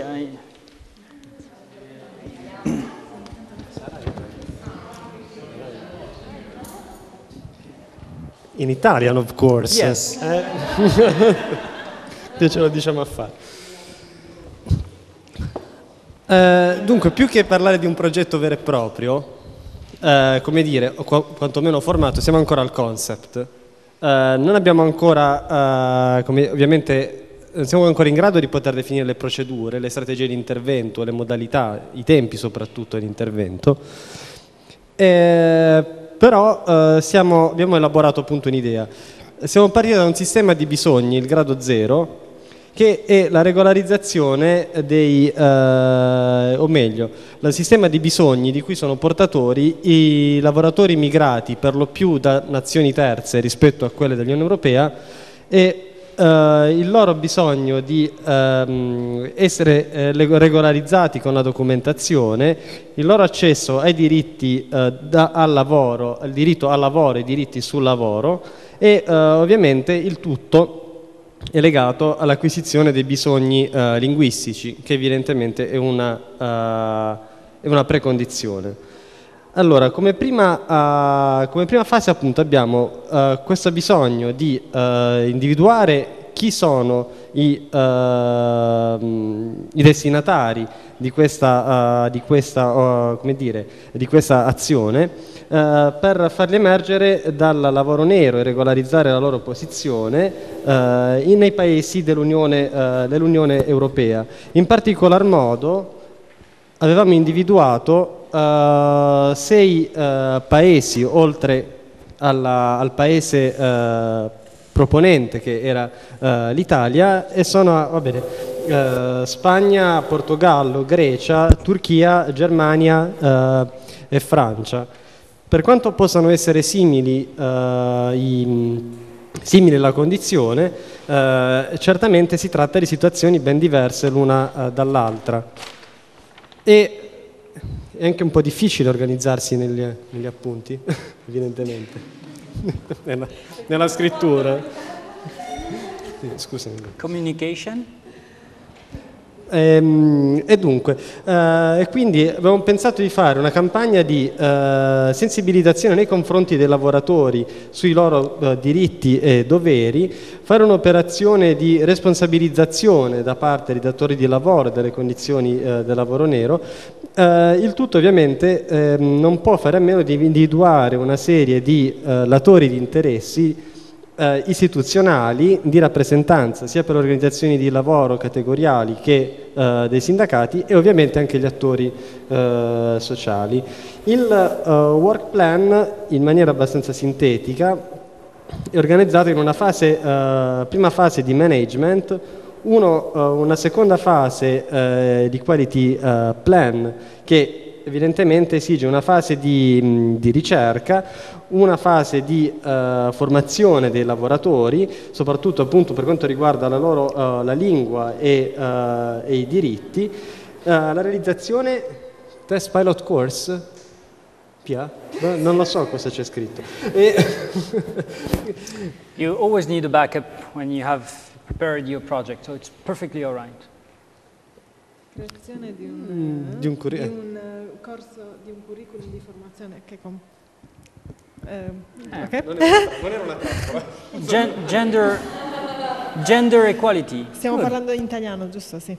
Allora, la fase di implementazione dopo la ricerca iniziale prevede il work package sulla formazione dei lavoratori attraverso la creazione di un curriculum di formazione che comprenda la formazione linguistica abbinata a quella sulla sicurezza sul lavoro e il test su un corso pilota in uno dei paesi coinvolti e la creazione di un opuscolo multilingue informativo sui diritti e doveri del lavoratore in Italia o nel paese in cui, negli altri paesi europei coinvolti nel progetto. Il work package successivo è sulla formazione dei datori di lavoro e comprende la creazione di un curriculum di formazione per datori di lavoro e consulenti del lavoro sulla responsabilità dei datori di lavoro dal punto di vista civile e penale per il lavoro nero, la creazione di un corso pilota e la realizzazione di un opuscolo informativo sugli incentivi e forme di detassazione per le iniziative di integrazione culturale e di sensibilizzazione sulla sicurezza sul lavoro. E infine, e infine una fase di dissemination, di dissemination è quella di sfruttamento dei risultati acquisiti o quantomeno di appunto exploitation of results, che passa attraverso la realizzazione di un sito. La difficoltà, sì, il corsivo è un po' meno incentivi locali sono questi. Meeting locali con la distribuzione di materiale,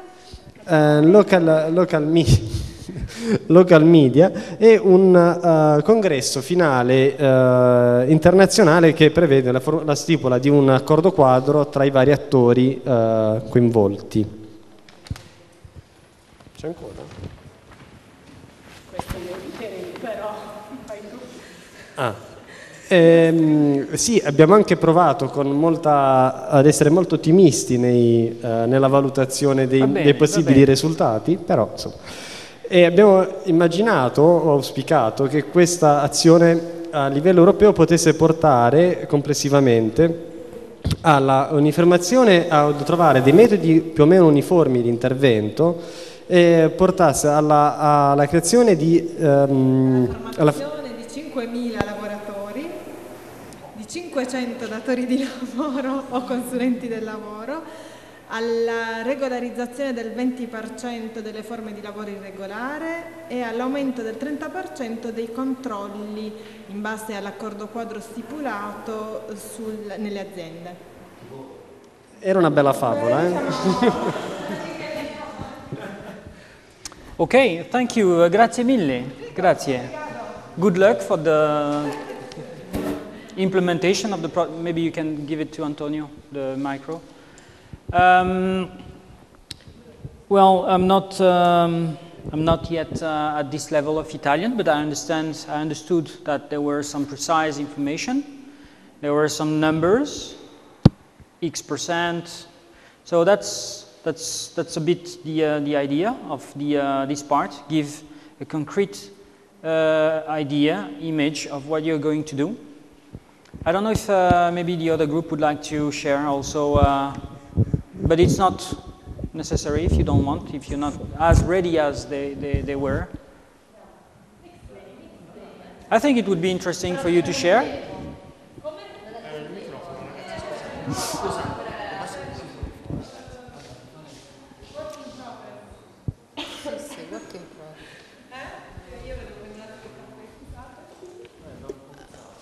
Allora, noi in realtà ci siamo spesi soprattutto per costruire il processo che ci avrebbe portato a descrivere il progetto che avevamo in mente. Per fare questo ci siamo soffermati molto sulla conoscenza reciproca, ovvero sulla presentazione di ciascuno di noi in maniera quanto più dettagliata possibile, in modo che venissero fuori gli skills e le competenze di ciascuno, da cui da cui poi trarre i vari compiti che potevamo assegnarci. L'agricoltura in realtà rischiava di non venire fuori, invece alla fine, proprio per le competenze che sono emerse, abbiamo rintracciato questo filo comune tra esperienze e quant'altro e abbiamo deciso di iniziare a lavorare sull'agricoltura. In particolare ci siamo rivolti, abbiamo scelto come target group i young farmer, i giovani contadini, e su questo ci siamo anche confrontati ed è emerso che riteniamo sia opportuno intervenire nella formazione per giovani contadini, in quanto sono molto legati a pratiche vecchie che però ne inficiano la possibilità di addivenire a delle possibilità di sviluppo dell'economia agricola italiana in chiave europea. Quindi i giovani agricoltori per quanto riguarda il target. Per quanto invece riguarda le strategie siamo rimasti sul vago, non so se ne vuoi parlare tu, invece avviso già la mia squadra, la squadra diciamo, con cui abbiamo collaborato, che per quanto riguarda la disseminazione e il marketing noi abbiamo, tra il lavoro di cui prima, abbiamo individuato 2 addetti perché sono le loro competenze specifiche, per cui venite e fate il marketing. Vabbè, adesso passo la parola a lei che prova a spiegare le strategie. Allora, noi abbiamo pensato ad un corso di formazione, soprattutto dove invitiamo paesi, appunto abbiamo scelto 3 paesi, 2 paesi a livello europeo e un paese terzo, quale appunto quello della Tunisia, e quindi noi forniamo loro la nostra, diciamo, le nostre competenze e viceversa, e quindi c'è uno scambio tra le diverse culture.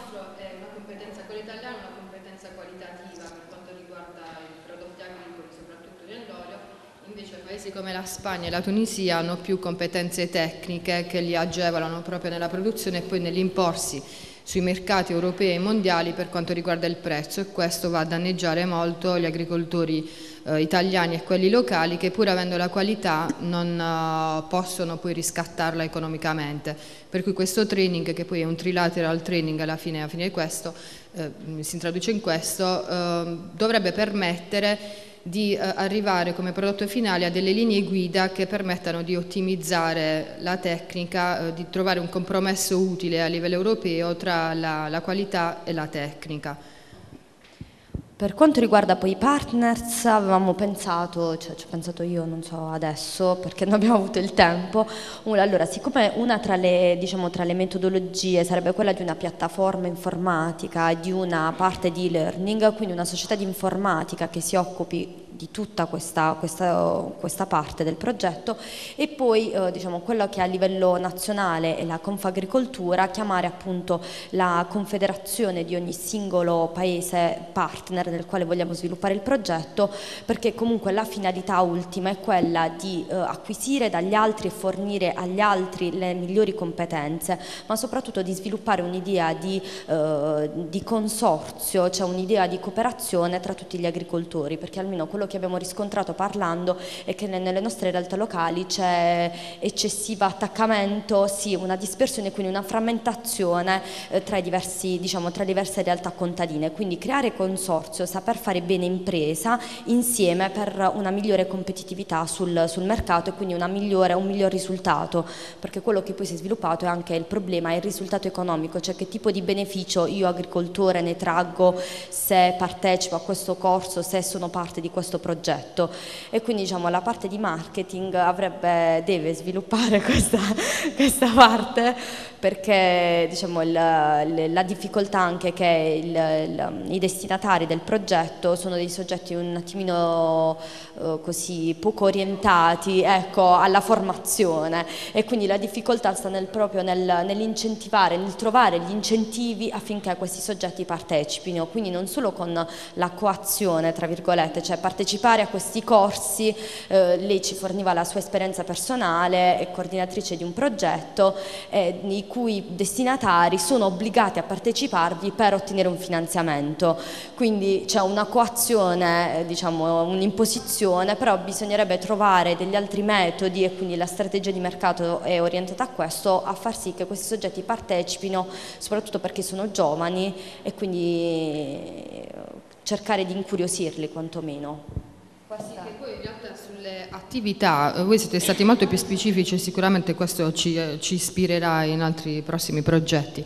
Però pensando a quella che è stata anche la mia esperienza diretta nel settore, in realtà gli strumenti già ci sono sia a livello di finanziamento, cioè il settore agricolo può usufruire, anche perché come dicevamo prima è uno dei settori che più l'Europa sosterrà nella prossima programmazione, già lo sta facendo. Quindi gli strumenti in realtà già ci sono, pertanto noi non pensiamo che sia, tra l'altro sarebbe stato opportuno aggiungere degli altri strumenti, degli altri prodotti, creare questo e quello. L'importante per noi era trovare comunque delle metodologie che facilitassero la condivisione della conoscenza e poi delle opportunità a oggi già esistenti, e sulla metodologia magari saremmo nel caso più orientate piuttosto che a cose frontali, didattiche o studio a casa. l'e-learning in parte sì, però appunto l'open space piuttosto che i workshop, perché poi nel settore agricolo, come magari sapete, si parla anche di multifunzionalità, di diversificazione, quindi coinvolgere in maniera anche più proattiva le persone partecipando a dei workshop in modo da condividere un'esperienza che possa arricchirli, perché si tratta di stimolare soprattutto una crescita culturale più che di altro tipo. Marketing? Prego. No, c'è sicuramente ci sono, prego, qualcuno. Oh, it's always interesting to share. Come on. If you have some... Prego. Vabbè, vi lasciamo proprio la scena.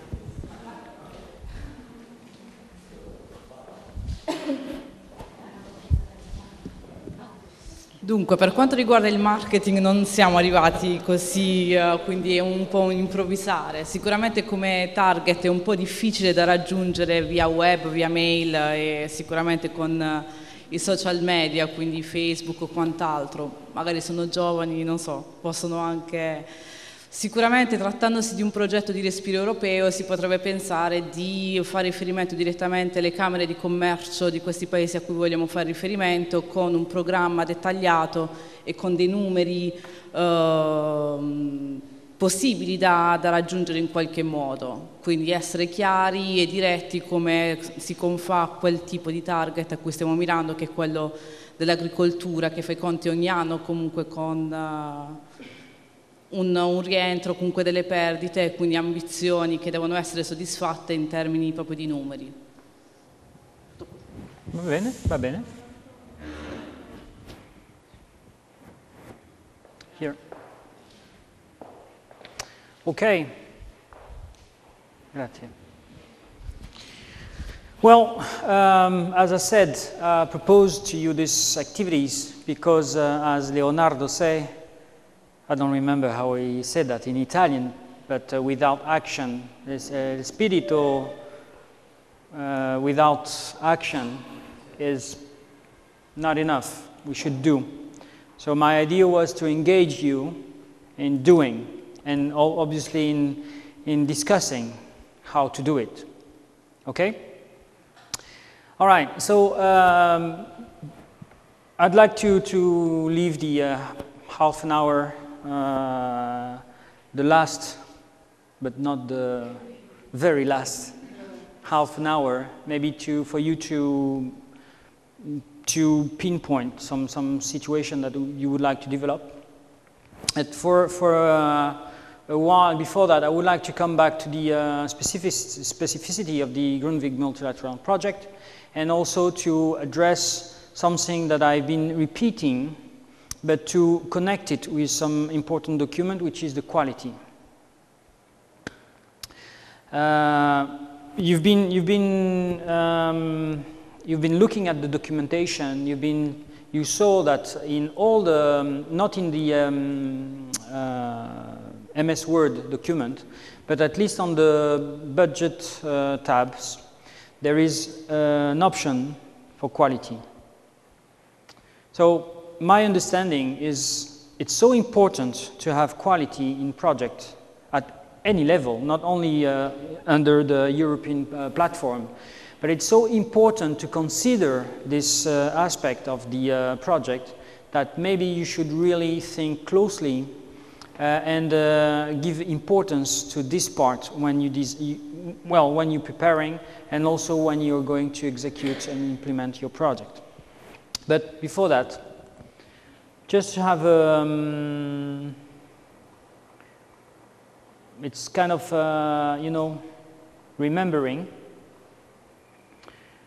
Okay, when we were discussing, is my project idea fitting, matching the Grundtvig? Is my purpose fitting, matching? Okay, remember that in the action, the user manual, part 2B, which are the specific detailed information of each action, of each sub-program of the LLP, you have at the introduction of the information this 9, this is my understanding also, I've been breakdowning. So this is the 9 points that you will consider before applying or before thinking about this specific action. There are some action, you only need 2 partners. One partner will do something and the other partner will do something else. This is a consortium of organization, and you'll have a minimum number of 3 partners, from LLP countries. Okay, so when we were addressing the situation of narrowing, okay, where should I apply, you have all these considerations to understand. So you have your project first, at least let's say the draft, a good idea. Then you pick the program. And obviously, at some point, you will adapt a bit your program, your project. But you're not going to change it. You will change some little specificity. For example, you can think about your project with no exploitation. Well, why not? But it would be better with exploitation. So you will adapt. Okay, well, there's this aspect of the program which for example, you just can't imagine applying under a Grundtvig multilateral project with no European added value. I mean, forget it. Then it's another program, another action, or even it's not an LLP program, okay? What you will find on the application is mandatory at all levels, believe me. D1, 2, 3, 4, 5. So what can happen is eventually you don't have a big exploitation plan. You don't have something that will just, you know, every country in European Union will take advantage of what you're going to build within your project. But at least you will have a strong impact, at least in the countries of the partners, minimum. Okay? So these are the key, we've been talking about that, right? The pilot testing, teaching products, the strategic areas. The strategic areas of the project, of this program, are under the call, with the call, the strategy, the strategic areas of 2013. Okay? All this is part of the sequence of documentation you're using to design your project, which is the call, the guides, the instruction for applicant, and all that's information, okay? You remember I said that the program itself, the Grundtvig program and the LLP program, from 2007 until next year, have global strategy, applicable every year, all the same every year.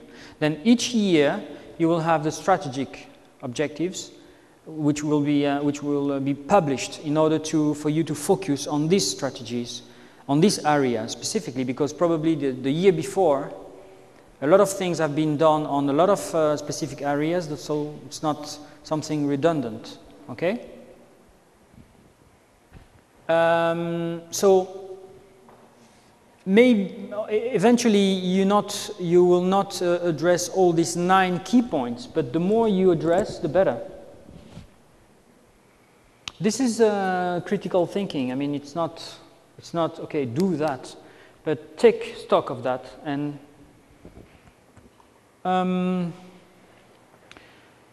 then on the general call for proposal, which is the all you have these 4 big time areas, okay?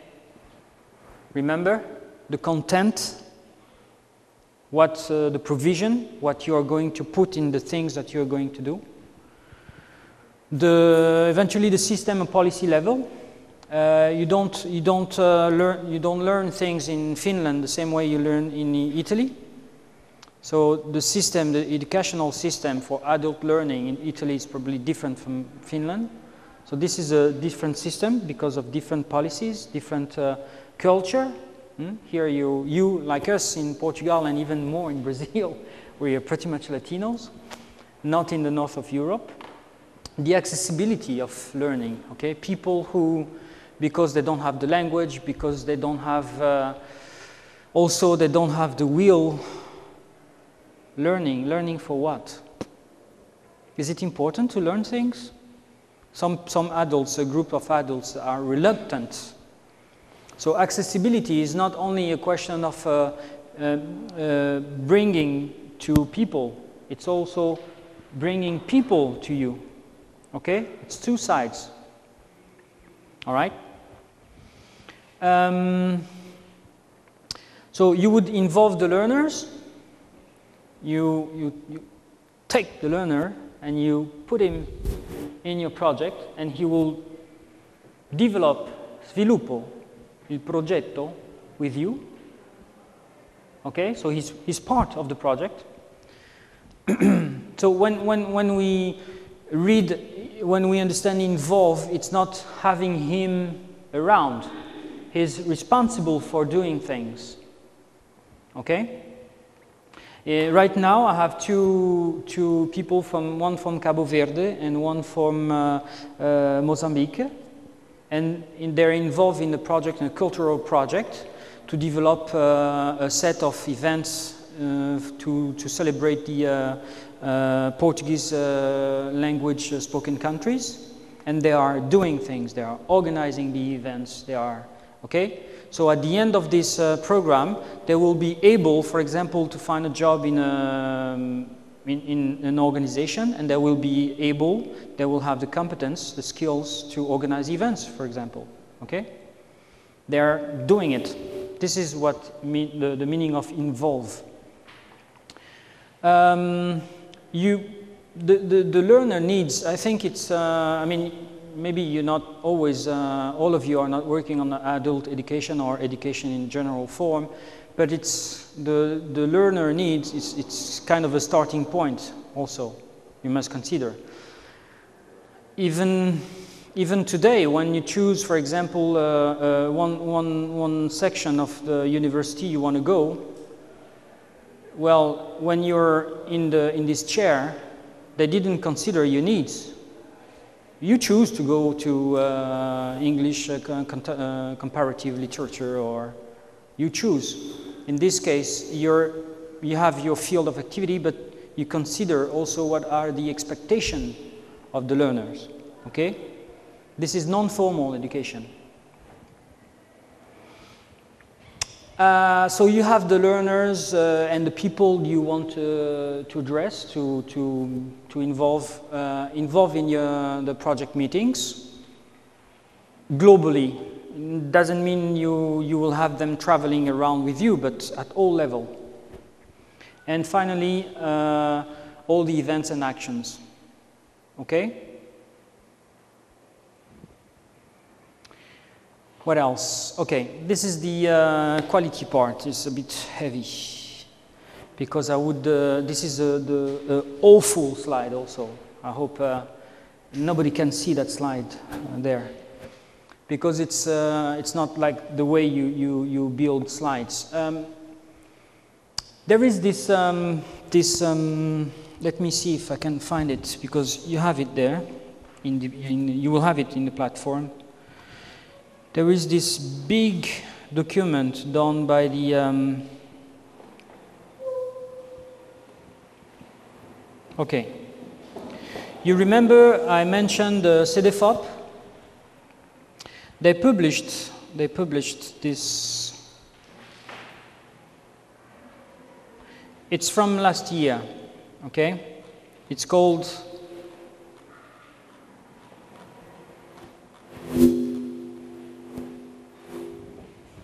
Okay, CDFOP, European Center for the Development of Vocational Training. Vocational training is vocational. It's not. It's a part of adult education. Grundvig is not vocational. It's not. Grundvig program is not designed for vocational people, vocational trainers, vocational practitioners. Grundvig is designed for adults education target group. But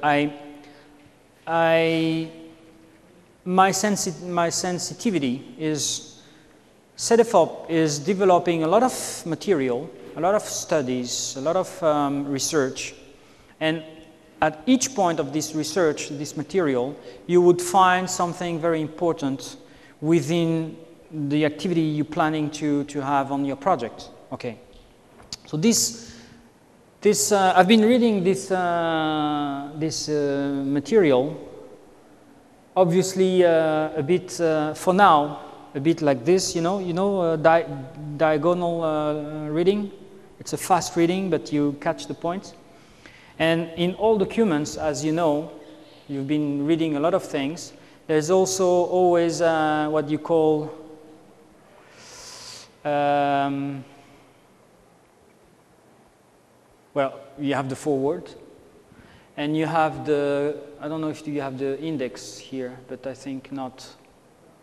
Anyway, you have the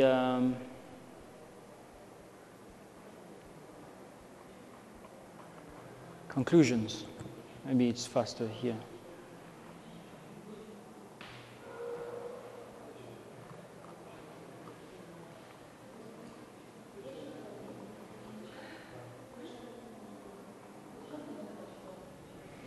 This material that you will find will always have what they call conclusions and recommendations.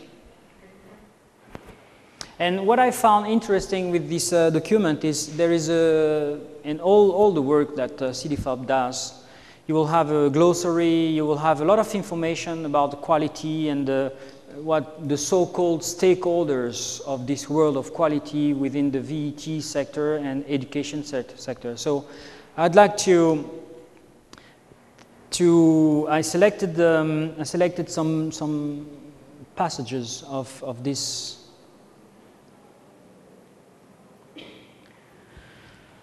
Which is, for example, let's say, given the future challenges for accreditation and its crucial relationship to quality in vocational education training, accreditation should be given increased priority in European cooperation. Accreditation, priority, it means the quality of the people engaged in giving adult education. Vocational trainers are people engaged in giving education. So your organization is planning to apply a Grundvig multilateral project where your organization will design training programs, where you will actually pilot tests. So your organization, your staff, should be prepared to do that, should have experience doing that. And also, the result of this training of these people should be useful for their employability.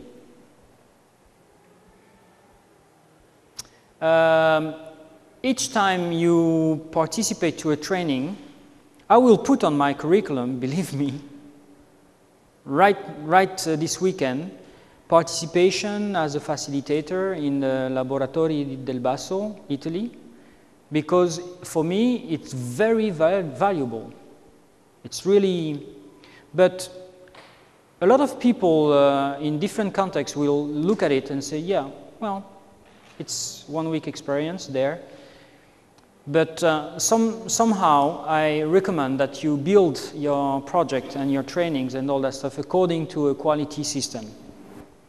In ASA, there are specialists of quality standards. There are quality standards also everywhere and also in education.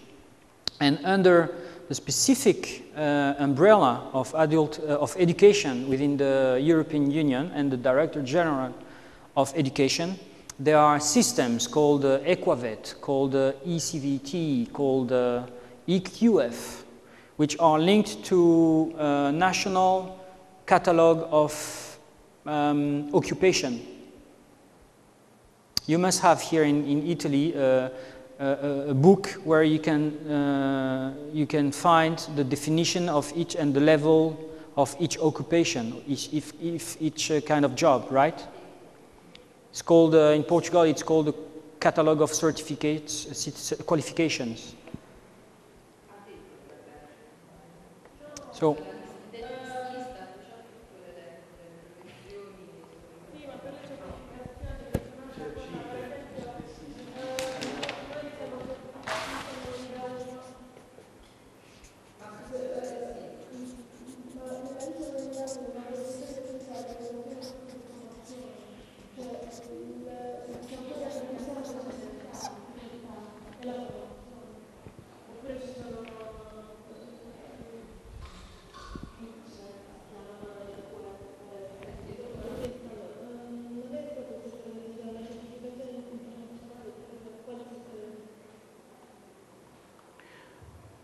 yes, so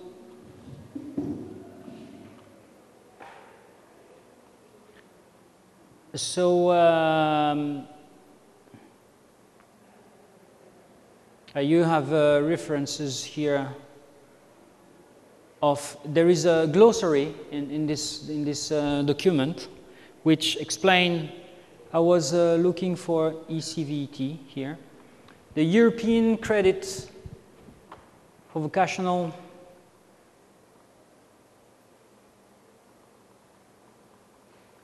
This is, for example, a very important notion, information. I was looking for, I shouldn't use this word, but I was very irritated when I was robbed. I didn't know what to do within for this summer. So I've been looking at the quality things in European context. And I was looking also for some specific training or a master to apply on.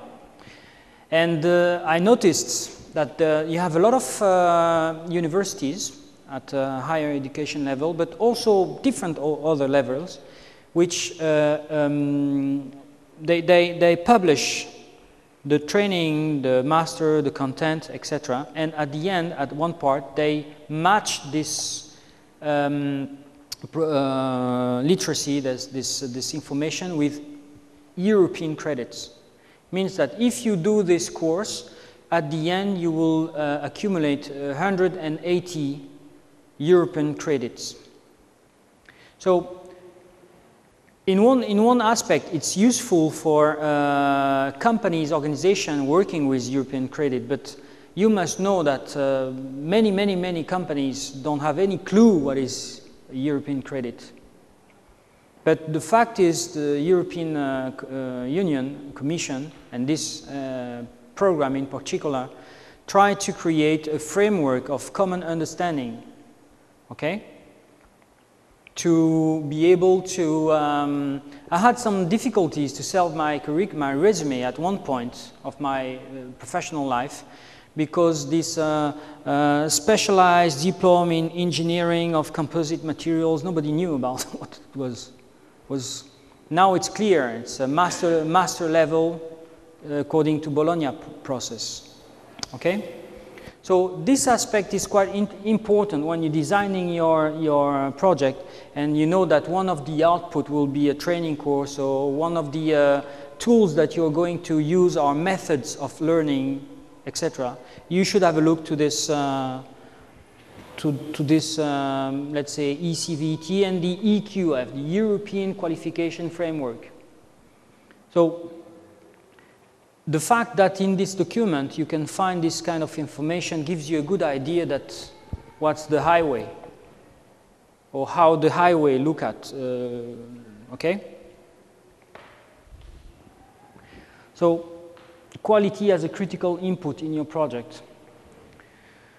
Improved European cooperation between accreditation institutions working within VET should be developed as an integral part of existing European cooperation on quality assurance. Equavet. If I'm not wrong, there is a program only for Equavet.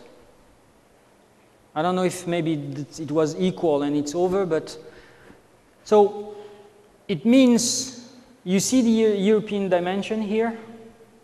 European cooperation, and using Equavet, which is a tool, it's a system to integrate to your project also.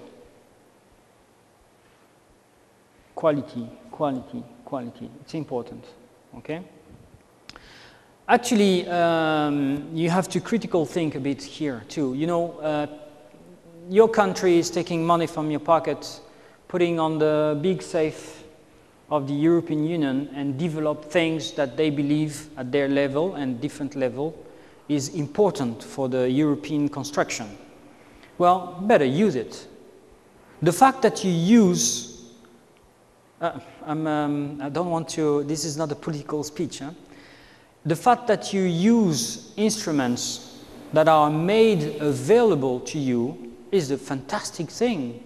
And also it's linked to, somehow, to the VAT that you're paying, to the IRS you're paying at the end of the year. It's not only your educational system, your sewage system, the health system, national system, it's also the European Union, because you are, Italy is a member state. And by the way, one of the founders of European Union.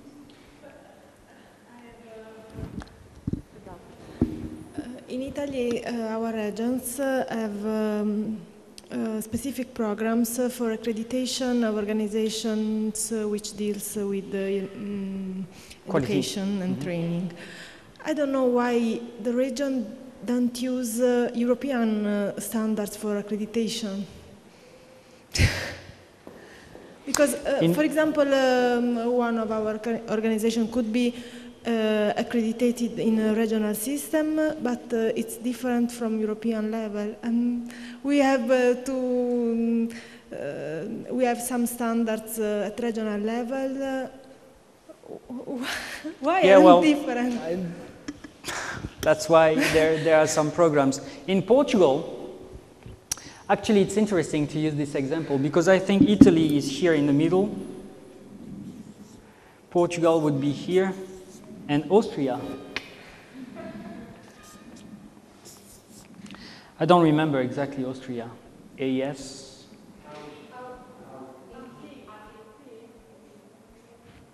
AT? Okay, thanks. I had this meeting with this guy from Austria in Portugal. There was a Europass conference.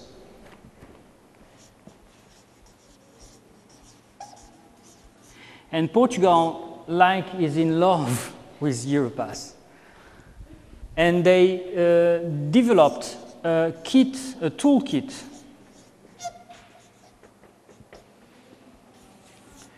for people to use Europass. And believe me, the people that have been working on this toolkit is a company in Portugal called Intect. These guys are just brilliant, impressive, psychological. I mean, these guys are really interesting. But at this conference, these guys, certification, qualification, I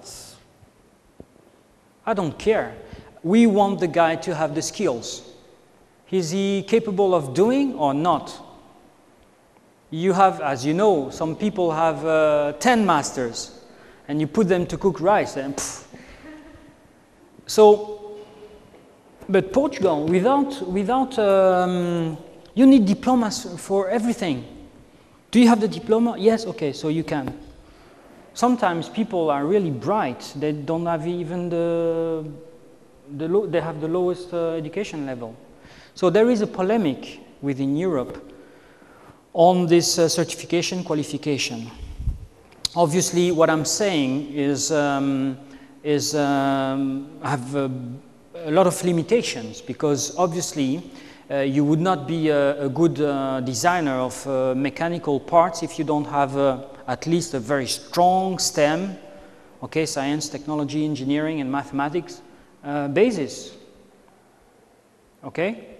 So obviously you wouldn't be a good doctor in your field if you don't have sufficient and efficient experience on the medicine field.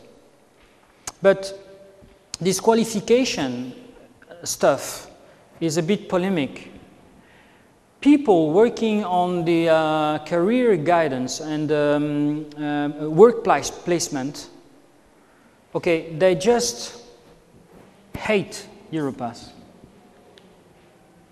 They don't like it. People from Hayes, people from Randstad, you know, we don't use Europass. They have their own system. It's okay. People, marketeers, do you think they use Europass? Blah, it's awful. They want the people applying on a marketing job to have a video, to have a, I don't know. So this is a bit polemic. So according to the countries, the qualification and the certification and the definition of things is crucial or less important than the competence itself. It's very known that we focus in our systems on technical skills and we forget about the soft skills.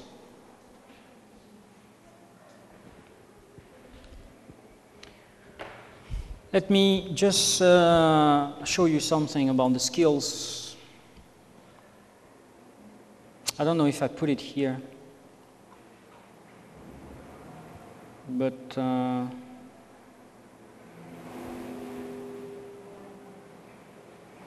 it's not here, but let me check it out quickly.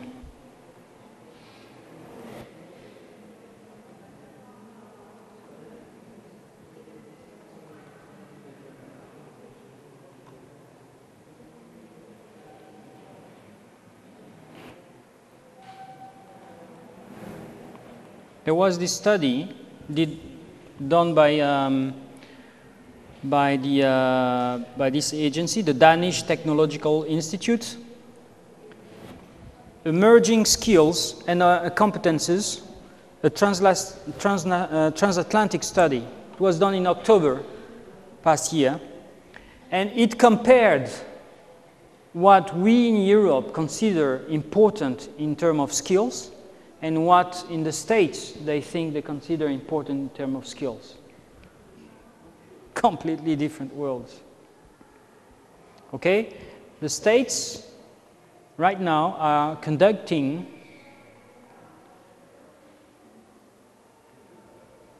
a big scale study work program between Australia, between the States, between different universities, and also with key and very powerful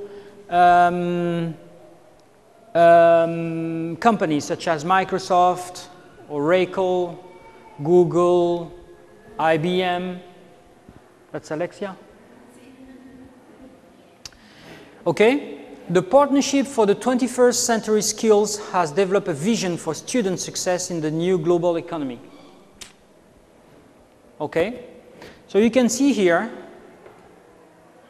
well, this is typical American, you know, the 4 C's, critical thinking, communication, collaboration, creativity.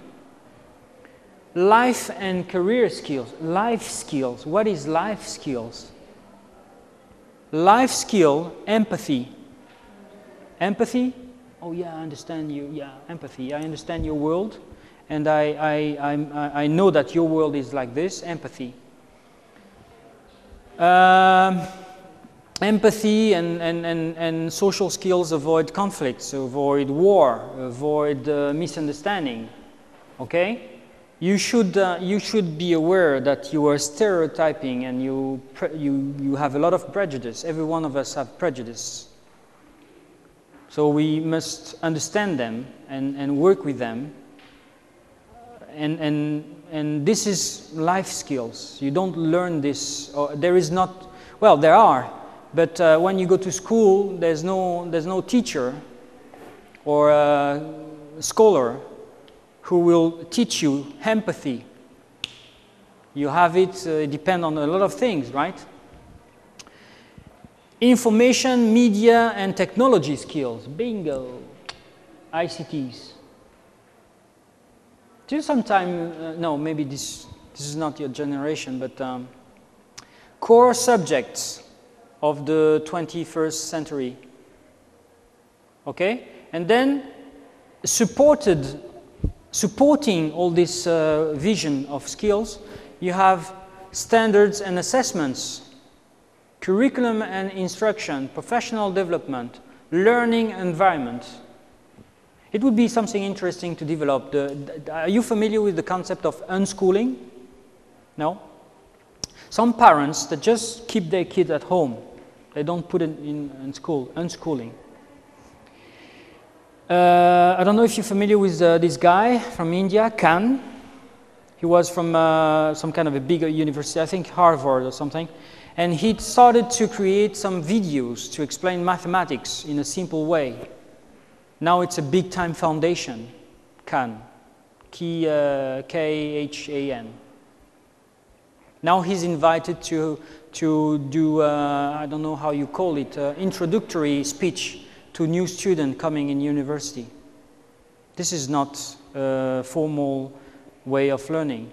And it's so successful. So somehow, well, videos and all that stuff, it's non-formal, and he had to structure it. But the more you structure the learning, the more it becomes formal.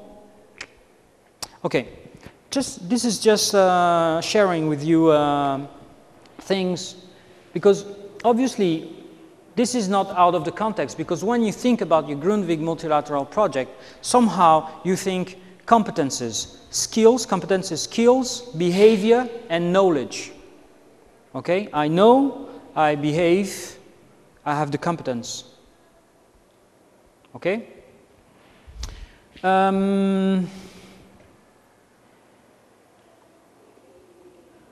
Okay, back to our very heavy and not the right way to design slides thing. You notice it's more and more complex. Okay, the recommendation on the European Qualification Framework, EQF, in 2008, and ongoing developments of national qualifications frameworks in all member states requires gradual strengthening of common understanding and trust among higher education, formal education, VET, vocational education training, and sector stakeholders, bingo, at the same level, all together. Quality accreditation, EQVET, second paragraph, third paragraph, all together. So this is the core topic of quality. This is European dimension cooperation. This is who are cooperating. Stakeholders, the sector stakeholders. Increased cooperation on accreditation is an important step in building this trust. What I wanted to share with you on this quality aspect is, first, importance.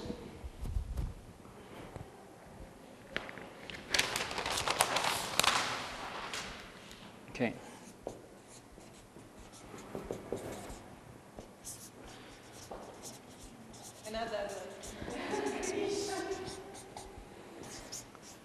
Buonasera. That's my limitation on Italian. Buonasera.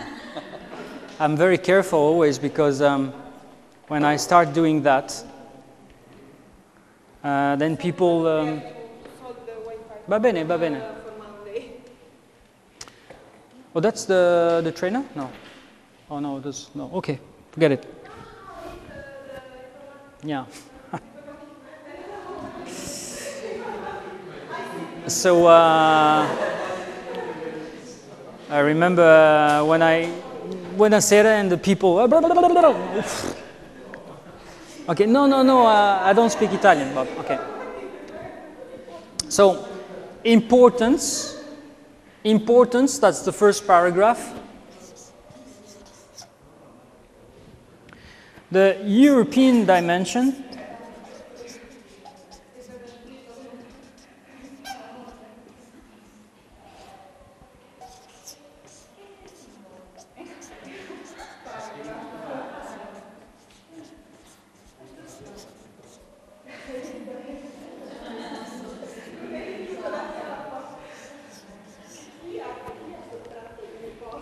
Okay? First paragraph is about importance of the quality context. Second paragraph is the European dimension of the quality context. And third paragraph is about the stakeholders working together. This is on a major document conceived by the CDFOP only 1 year ago. So consider it. This is not sequential. I took it from my preparation, my work, and I use it very often. And now I found this information, and I think it's very important. That's my opinion. But then you will see by yourself, because most of the time, and I don't want to brag, but sometimes you participate in events and conversations, and when you get to the book or to the thing, then it's clear. Okay?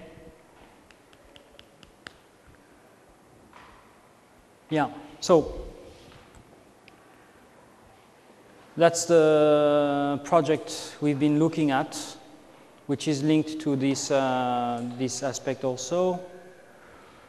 You know the drill. Maybe you have, I don't know exactly what's the organization now after that, but somehow I will need to go to some place to have access to internet, to book my flight and all that stuff, but I could stay here because I know some of you guys would like to have a chat with me or more specific, so I will stay here a bit, but I have to keep in contact with you because I have things for you and for Arcangelo. And but if you have something you would like to ask or to share right now with everybody, that's the moment.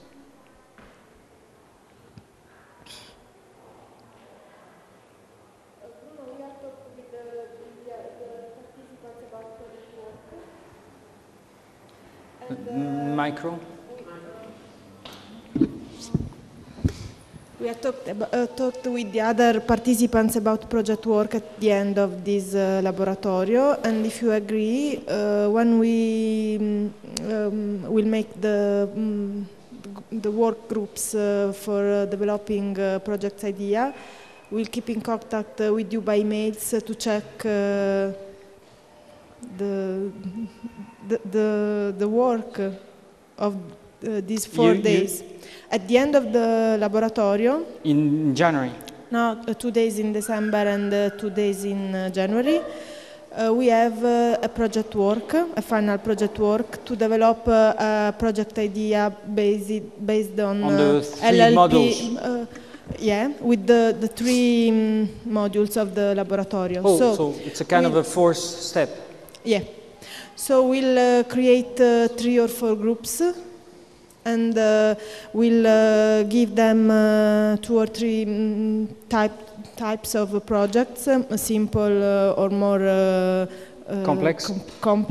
Probably we can start with a Grundtvig partnership and yeah, it's a good thing. Yeah, and if you agree, we'll keep in contact with you by mails to check the development of their work. Okay.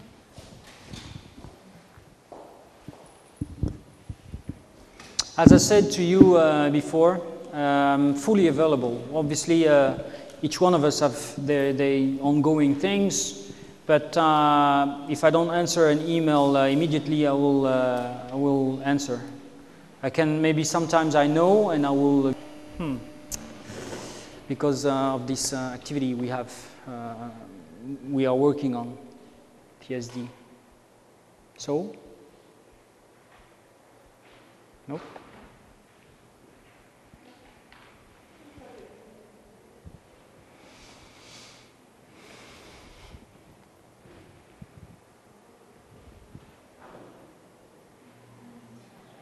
We have 40 minutes until 4 o'clock. So at least until 4 o'clock, we can have, I don't know, Marcello or whoever we can have conversations with a coffee and maybe a chocolate thing, because it's Friday, so it's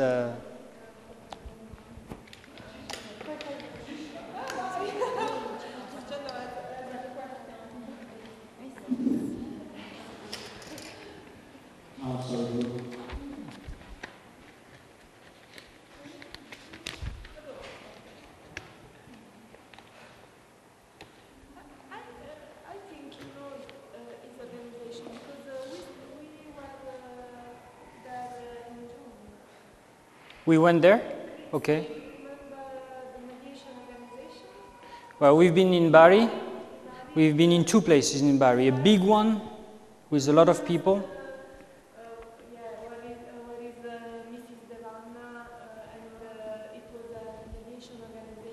Yes, I remember very well.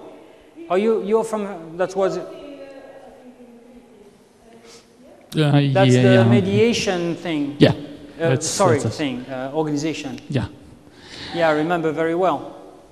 Bruno, just a couple of things. All the information that you've given us from Monday until now, we can find it on ETFs, on the CED, the EQF, the Equivat. We can find all this information that you've given us on those, on the particulars of what you've given to us. I have, if I'm not wrong, I have more than 155 files on the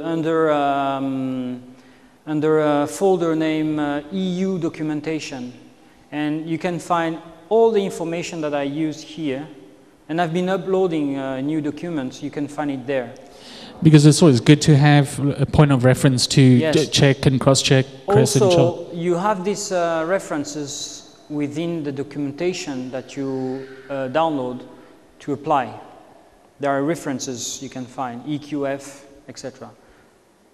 And what I can share also, I have another folder. I can actually share with you my Google Drive stuff because it's public. I have different accesses.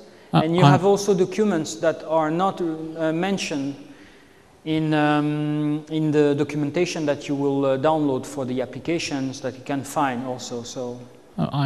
For me, that's fine. If you can pass the Google information around. I don't know. I have to say that I'm kind of old school. I'll follow what Sinergia pretend to do with all this information.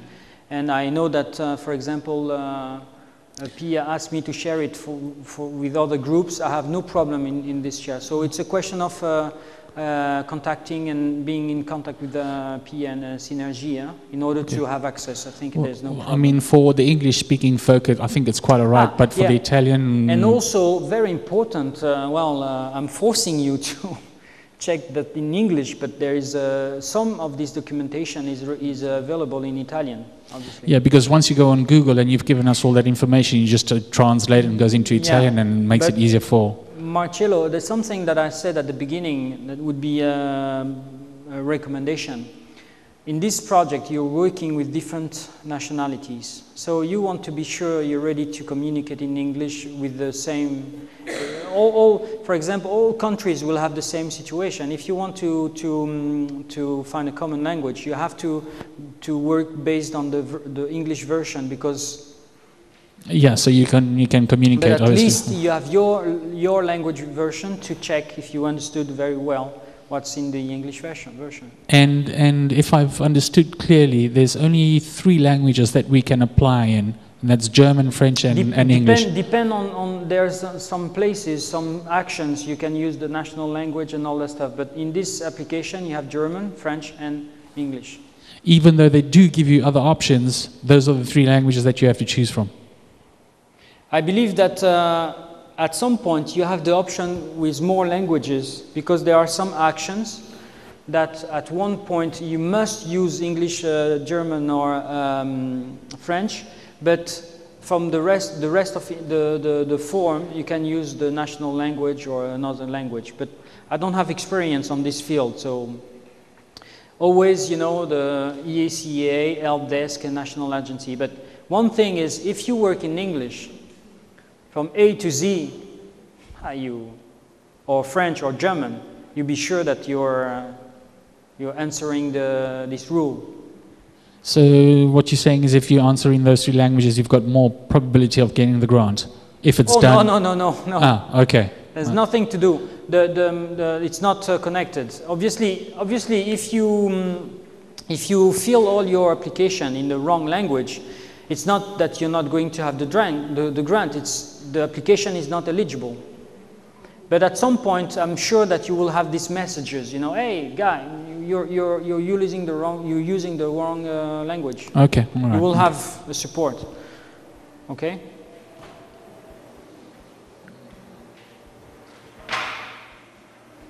Another question. You also mentioned the PCM approach. I didn't quite get what the PCM approach is. Va bene. Ciao. And that was on the matrix system. He's leaving? He's leaving? No. I have to meet Arcangelo today. That was on the logic framework approach. Yeah,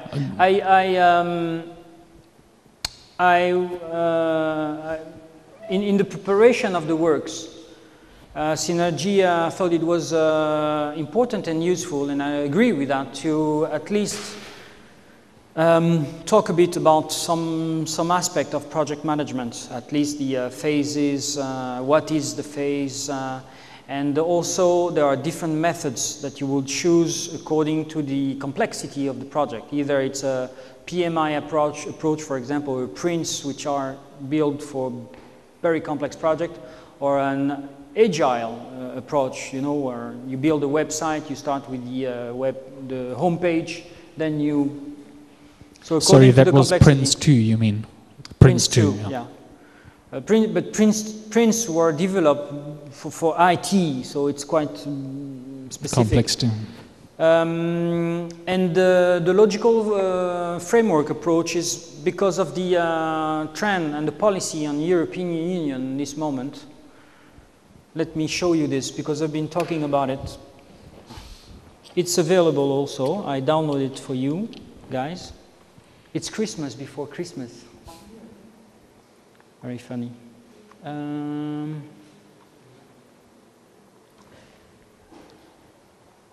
Bruno, while you're uploading there as well, you also mentioned the matrix system. Yeah, the matrix log. Yeah, for our planning, can we use that as a system?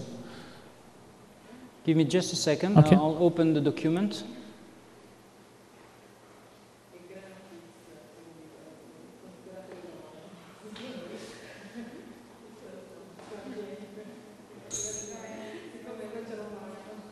Okay, when I was referring to this LFA, this guide to the logical framework approach was built by the government of the Republic of Serbia, and it's an explanation, okay, of the LFA. What is it? How it works? Blah blah blah. And there's 2 reasons that I believe Sinergia suggested to address this specific information. It's first one for us, to understand what it is and all that stuff. And also, more and more, you will find available in the respective website from the European Union a LFA approach of presentation of things.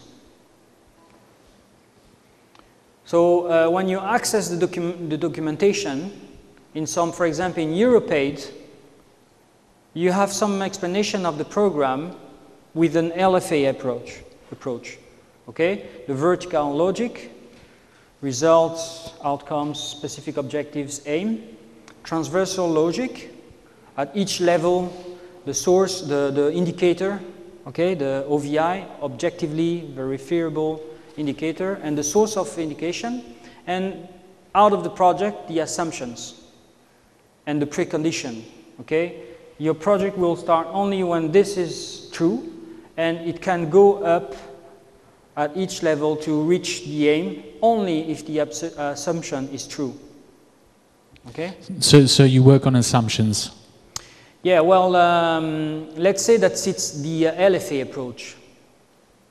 You know, you start your project with the problem tree, with all the analysis and all that stuff. So if you want to use the LFA, well, you will design also your project according to assumptions that are green or red lights for your project to be realized. Okay, for example, if you plan a project, which is to I used an example of looking for a job, and if you plan your project with assumptions, and these assumptions do not happen, are not true at the moment you are in a project, there's a good chance that you can't reach the level after that, which is if you start with your project starts with activities, or maybe so what you're trying to say is sorry, Bruno. Right. So what you're trying to say is have a stable foundation to work upon. Exactly. I'll show you the. Yeah, I understand the stable grounds that you're going to work on, but what do we work on that from? Where do we get that stable ground? Where do we get that really good foundation? How do we know? How are we guaranteed? Is it research? Well, is it? These are assumptions. Ah. But for example,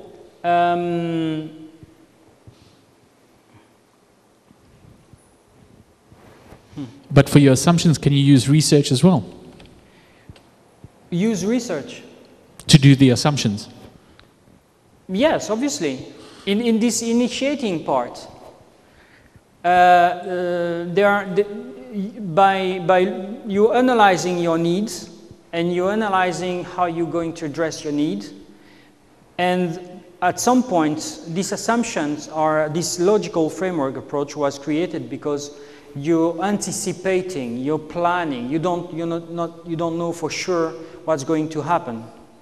So you have kind of a change plan. And this change plan... A plan B, like you said. Sorry? A plan B.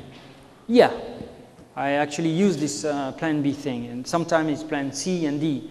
So all the way up to Z, as we know. Yeah. So these assumptions are some kind of safeguards that you think of, okay, which will somehow help you to. If, for example, you assume, okay, there's a result, and you assume that this thing will happen. If this thing don't happen, well, you can't go on the next phase. There's a good chance that you will fail. So if what you assumed do not happen, what will you do? The project started, okay? Imagine that you are at a level... So like you said, if, then. Yeah. If, then. You see, where are you? Okay, your precondition is true. My plan is to ski. There is no snow, no ski. There is snow. If precondition is true, then I can start my project. I can do all the activities, the tasks, okay? And if the activities are realized, and if the assumption that I decided to use at this point is true, then, only then, I can be sure that the outcomes will be realized. And it's obviously a different, you have an assumption, your assumption corresponds with the level you are. The green level is the winning level. Okay, we reached the top. But in between the activities and the aim, you have all the happenings, the deeds of the project, which will be happening or not. So if you did you managed to reach your outcomes, you have a pilot training course, you have a manual, you have things, and if the assumption you consider at that time, if there is paper, you can print whatever assumption you consider, then there is a good chance you achieve your specific objective. But you're not at the end yet. So basically, you got to look when you're assuming. You got to look at the bigger picture. You can't just look at what you think. Well, it depends on the project, but be sure that you're assuming things at the right level.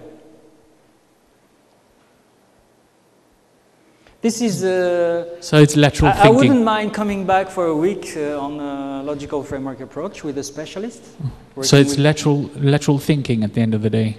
It's critical thinking, it's planning, it's anticipating, it's imagining. I've been using this sentence also, you know, planning for the best and preparing for the worst. Preparing for the worst, yeah. Okay.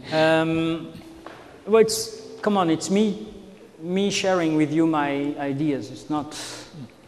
So only if the assumption of the last level are true, you will reach the aim. At the aim level, sorry.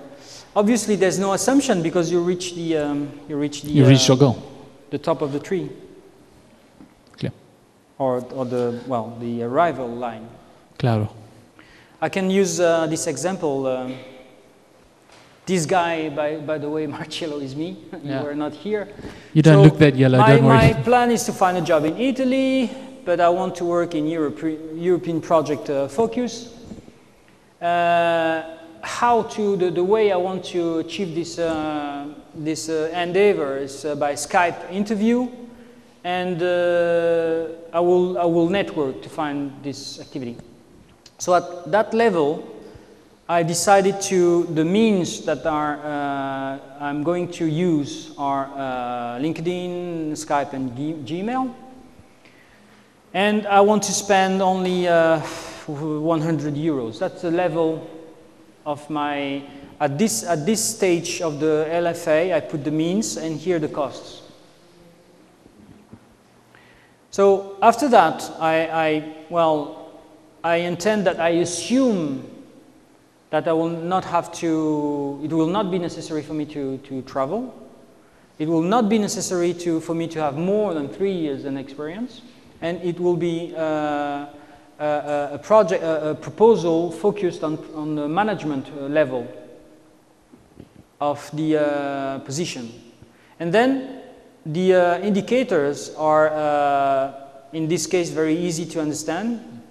Okay, the proof that I have a job in Italy is my contract, the source of this, and here obviously I am the proof because I did the interview. Okay, so the precondition is there is a need of European project manager in Italy.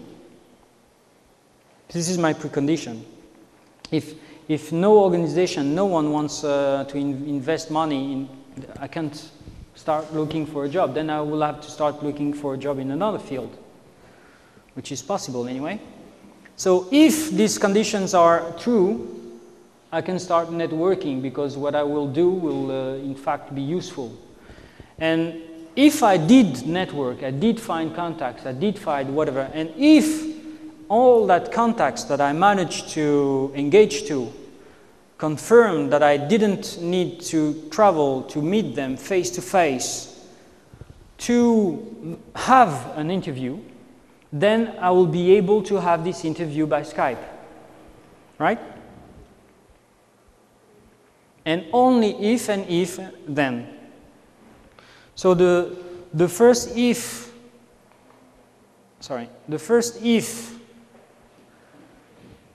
I did my job, the second if I didn't need to travel, then I will. It means that if I have contacts and all contacts tell me, hey, you come here and we have a face-to-face, well, there's good chance that I can have my Skype interview. So if I have my Skype interview and during this interview I manage to match my assumption, which is it's okay 3 years, if it's true, the guys in front of me in the web camera say, okay, oh, you have 3 years experience, okay, it's enough. Then, and only then, I understand that the proposals we've been discussing about for me are available because 3 years of experience for them is enough. So it means that at this interview, I managed to find an organization willing to contract me to work in European project focused in Italy. And if at this specific objective, the proposal that I managed to find by networking, by Skype interviewing, is at the management level, because I'm not interested, for example, at the training level. If, then I got a job in Italy. I managed to reach my aim. That's the if and then. Obviously, the logical framework approach was designed for complex. If you, for example, want to solve the problem of disease of little kids in Africa dying before 5, which is one of the objectives of the Millennium Goal, it's more complex. Your problem tree is more complex. Well, that's okay. So this heavy, interesting. You have also.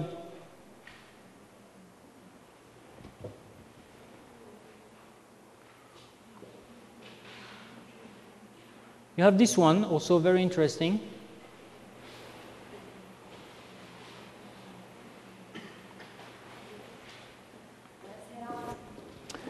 Ciao Valentina.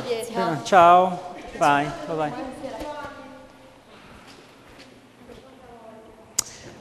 This document also from a person called Greta Jensen from July 2010 is interesting also.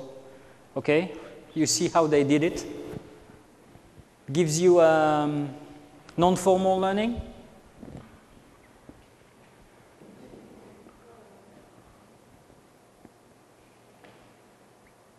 Okay.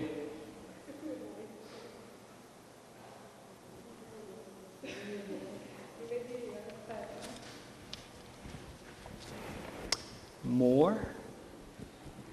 Bruno. Come on, let's go. Well, how crucial I know administration and et cetera is, as you say, blah blah blah, is very important. But how crucial is the administration for your grants? Is it really that important? Do they want to know whether I's are dotted and the T's are crossed and the lowercase J's are dotted? Is it crucial to excuse the ignorance? Is it really that crucial? Do they want to know for every penny that you have spent that it coincides with what they have given you? Believe me, it's more than that. Even. Be sure that each cent is proven, justified, over-checked, triple way of checking, of justifying. But also don't paranoid. I mean, we've been yesterday, I think it was yesterday, Yonida from ASA was here, and she shared her experience, which is, I had the same experience in Romania, on getting invoices. Because when you're traveling, they tell you, but they don't tell you, but when you're traveling, you are allowed to use any kind of means that you need according to the place you're going. There are common understanding means such as the planes, the trains, the buses. But when you come, for example, to cars, it's tricky because in some places you can't have a bill. In some places. For example, my bills from Bulgaria, it's all in Bulgarian. How do you do that? Did you think about that? My hotel bill in Bulgaria is all in Cyrillic. I had to have it translated by a recognized, certified translator in Bulgaria. Ecco. So what you're trying to say is try and use public transport in somewhere that they can give you a form of slip of some sort, yeah. a proof of payment. I had all my bills on the preparatory visit. It was just a preparatory visit. All my bills together. I went to the Bulgarian embassy in Lisbon, and I found a certified translator, and he translated so it cost me. And would you put that on your 7%? But of course. Okay. But of course.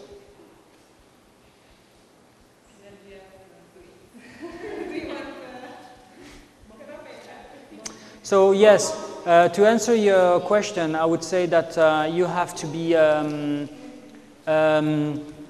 was saying, yeah, analytical. But I mean, I was joking about my coffee bills.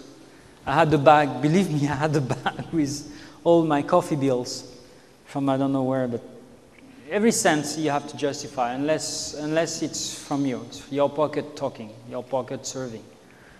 But don't get paranoid. I mean, it's normal. You're using public funds. Don't expect to receive 300,000 euros and just justify 90% and then 10,000, or in this case 30,000 would or 3,000 would disappear in the no. Okay. Yeah. Okay. So thanks. you be analytical and precise.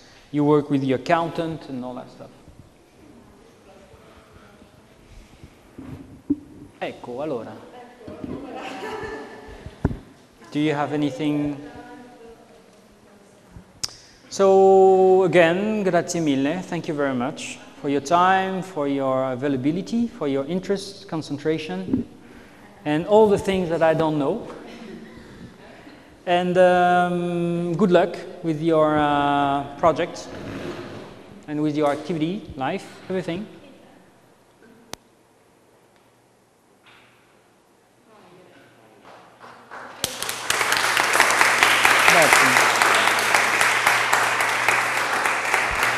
To you too. To you too.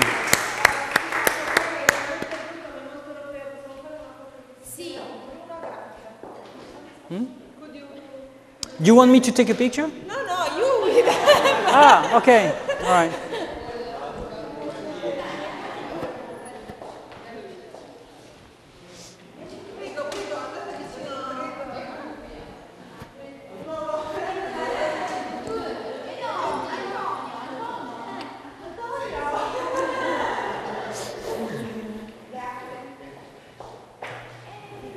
Bruno. Okay.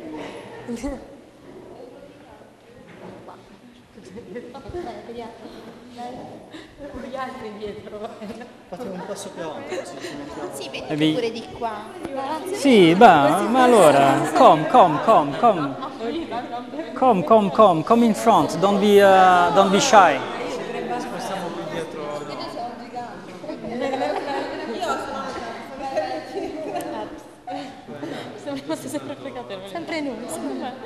siete? Ce la passiamo? Marcello. Se no, non siete davanti, andate giù. Marcello, Camilla.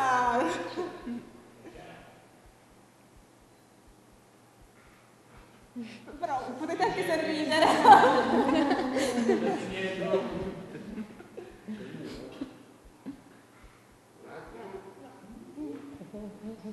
Ok.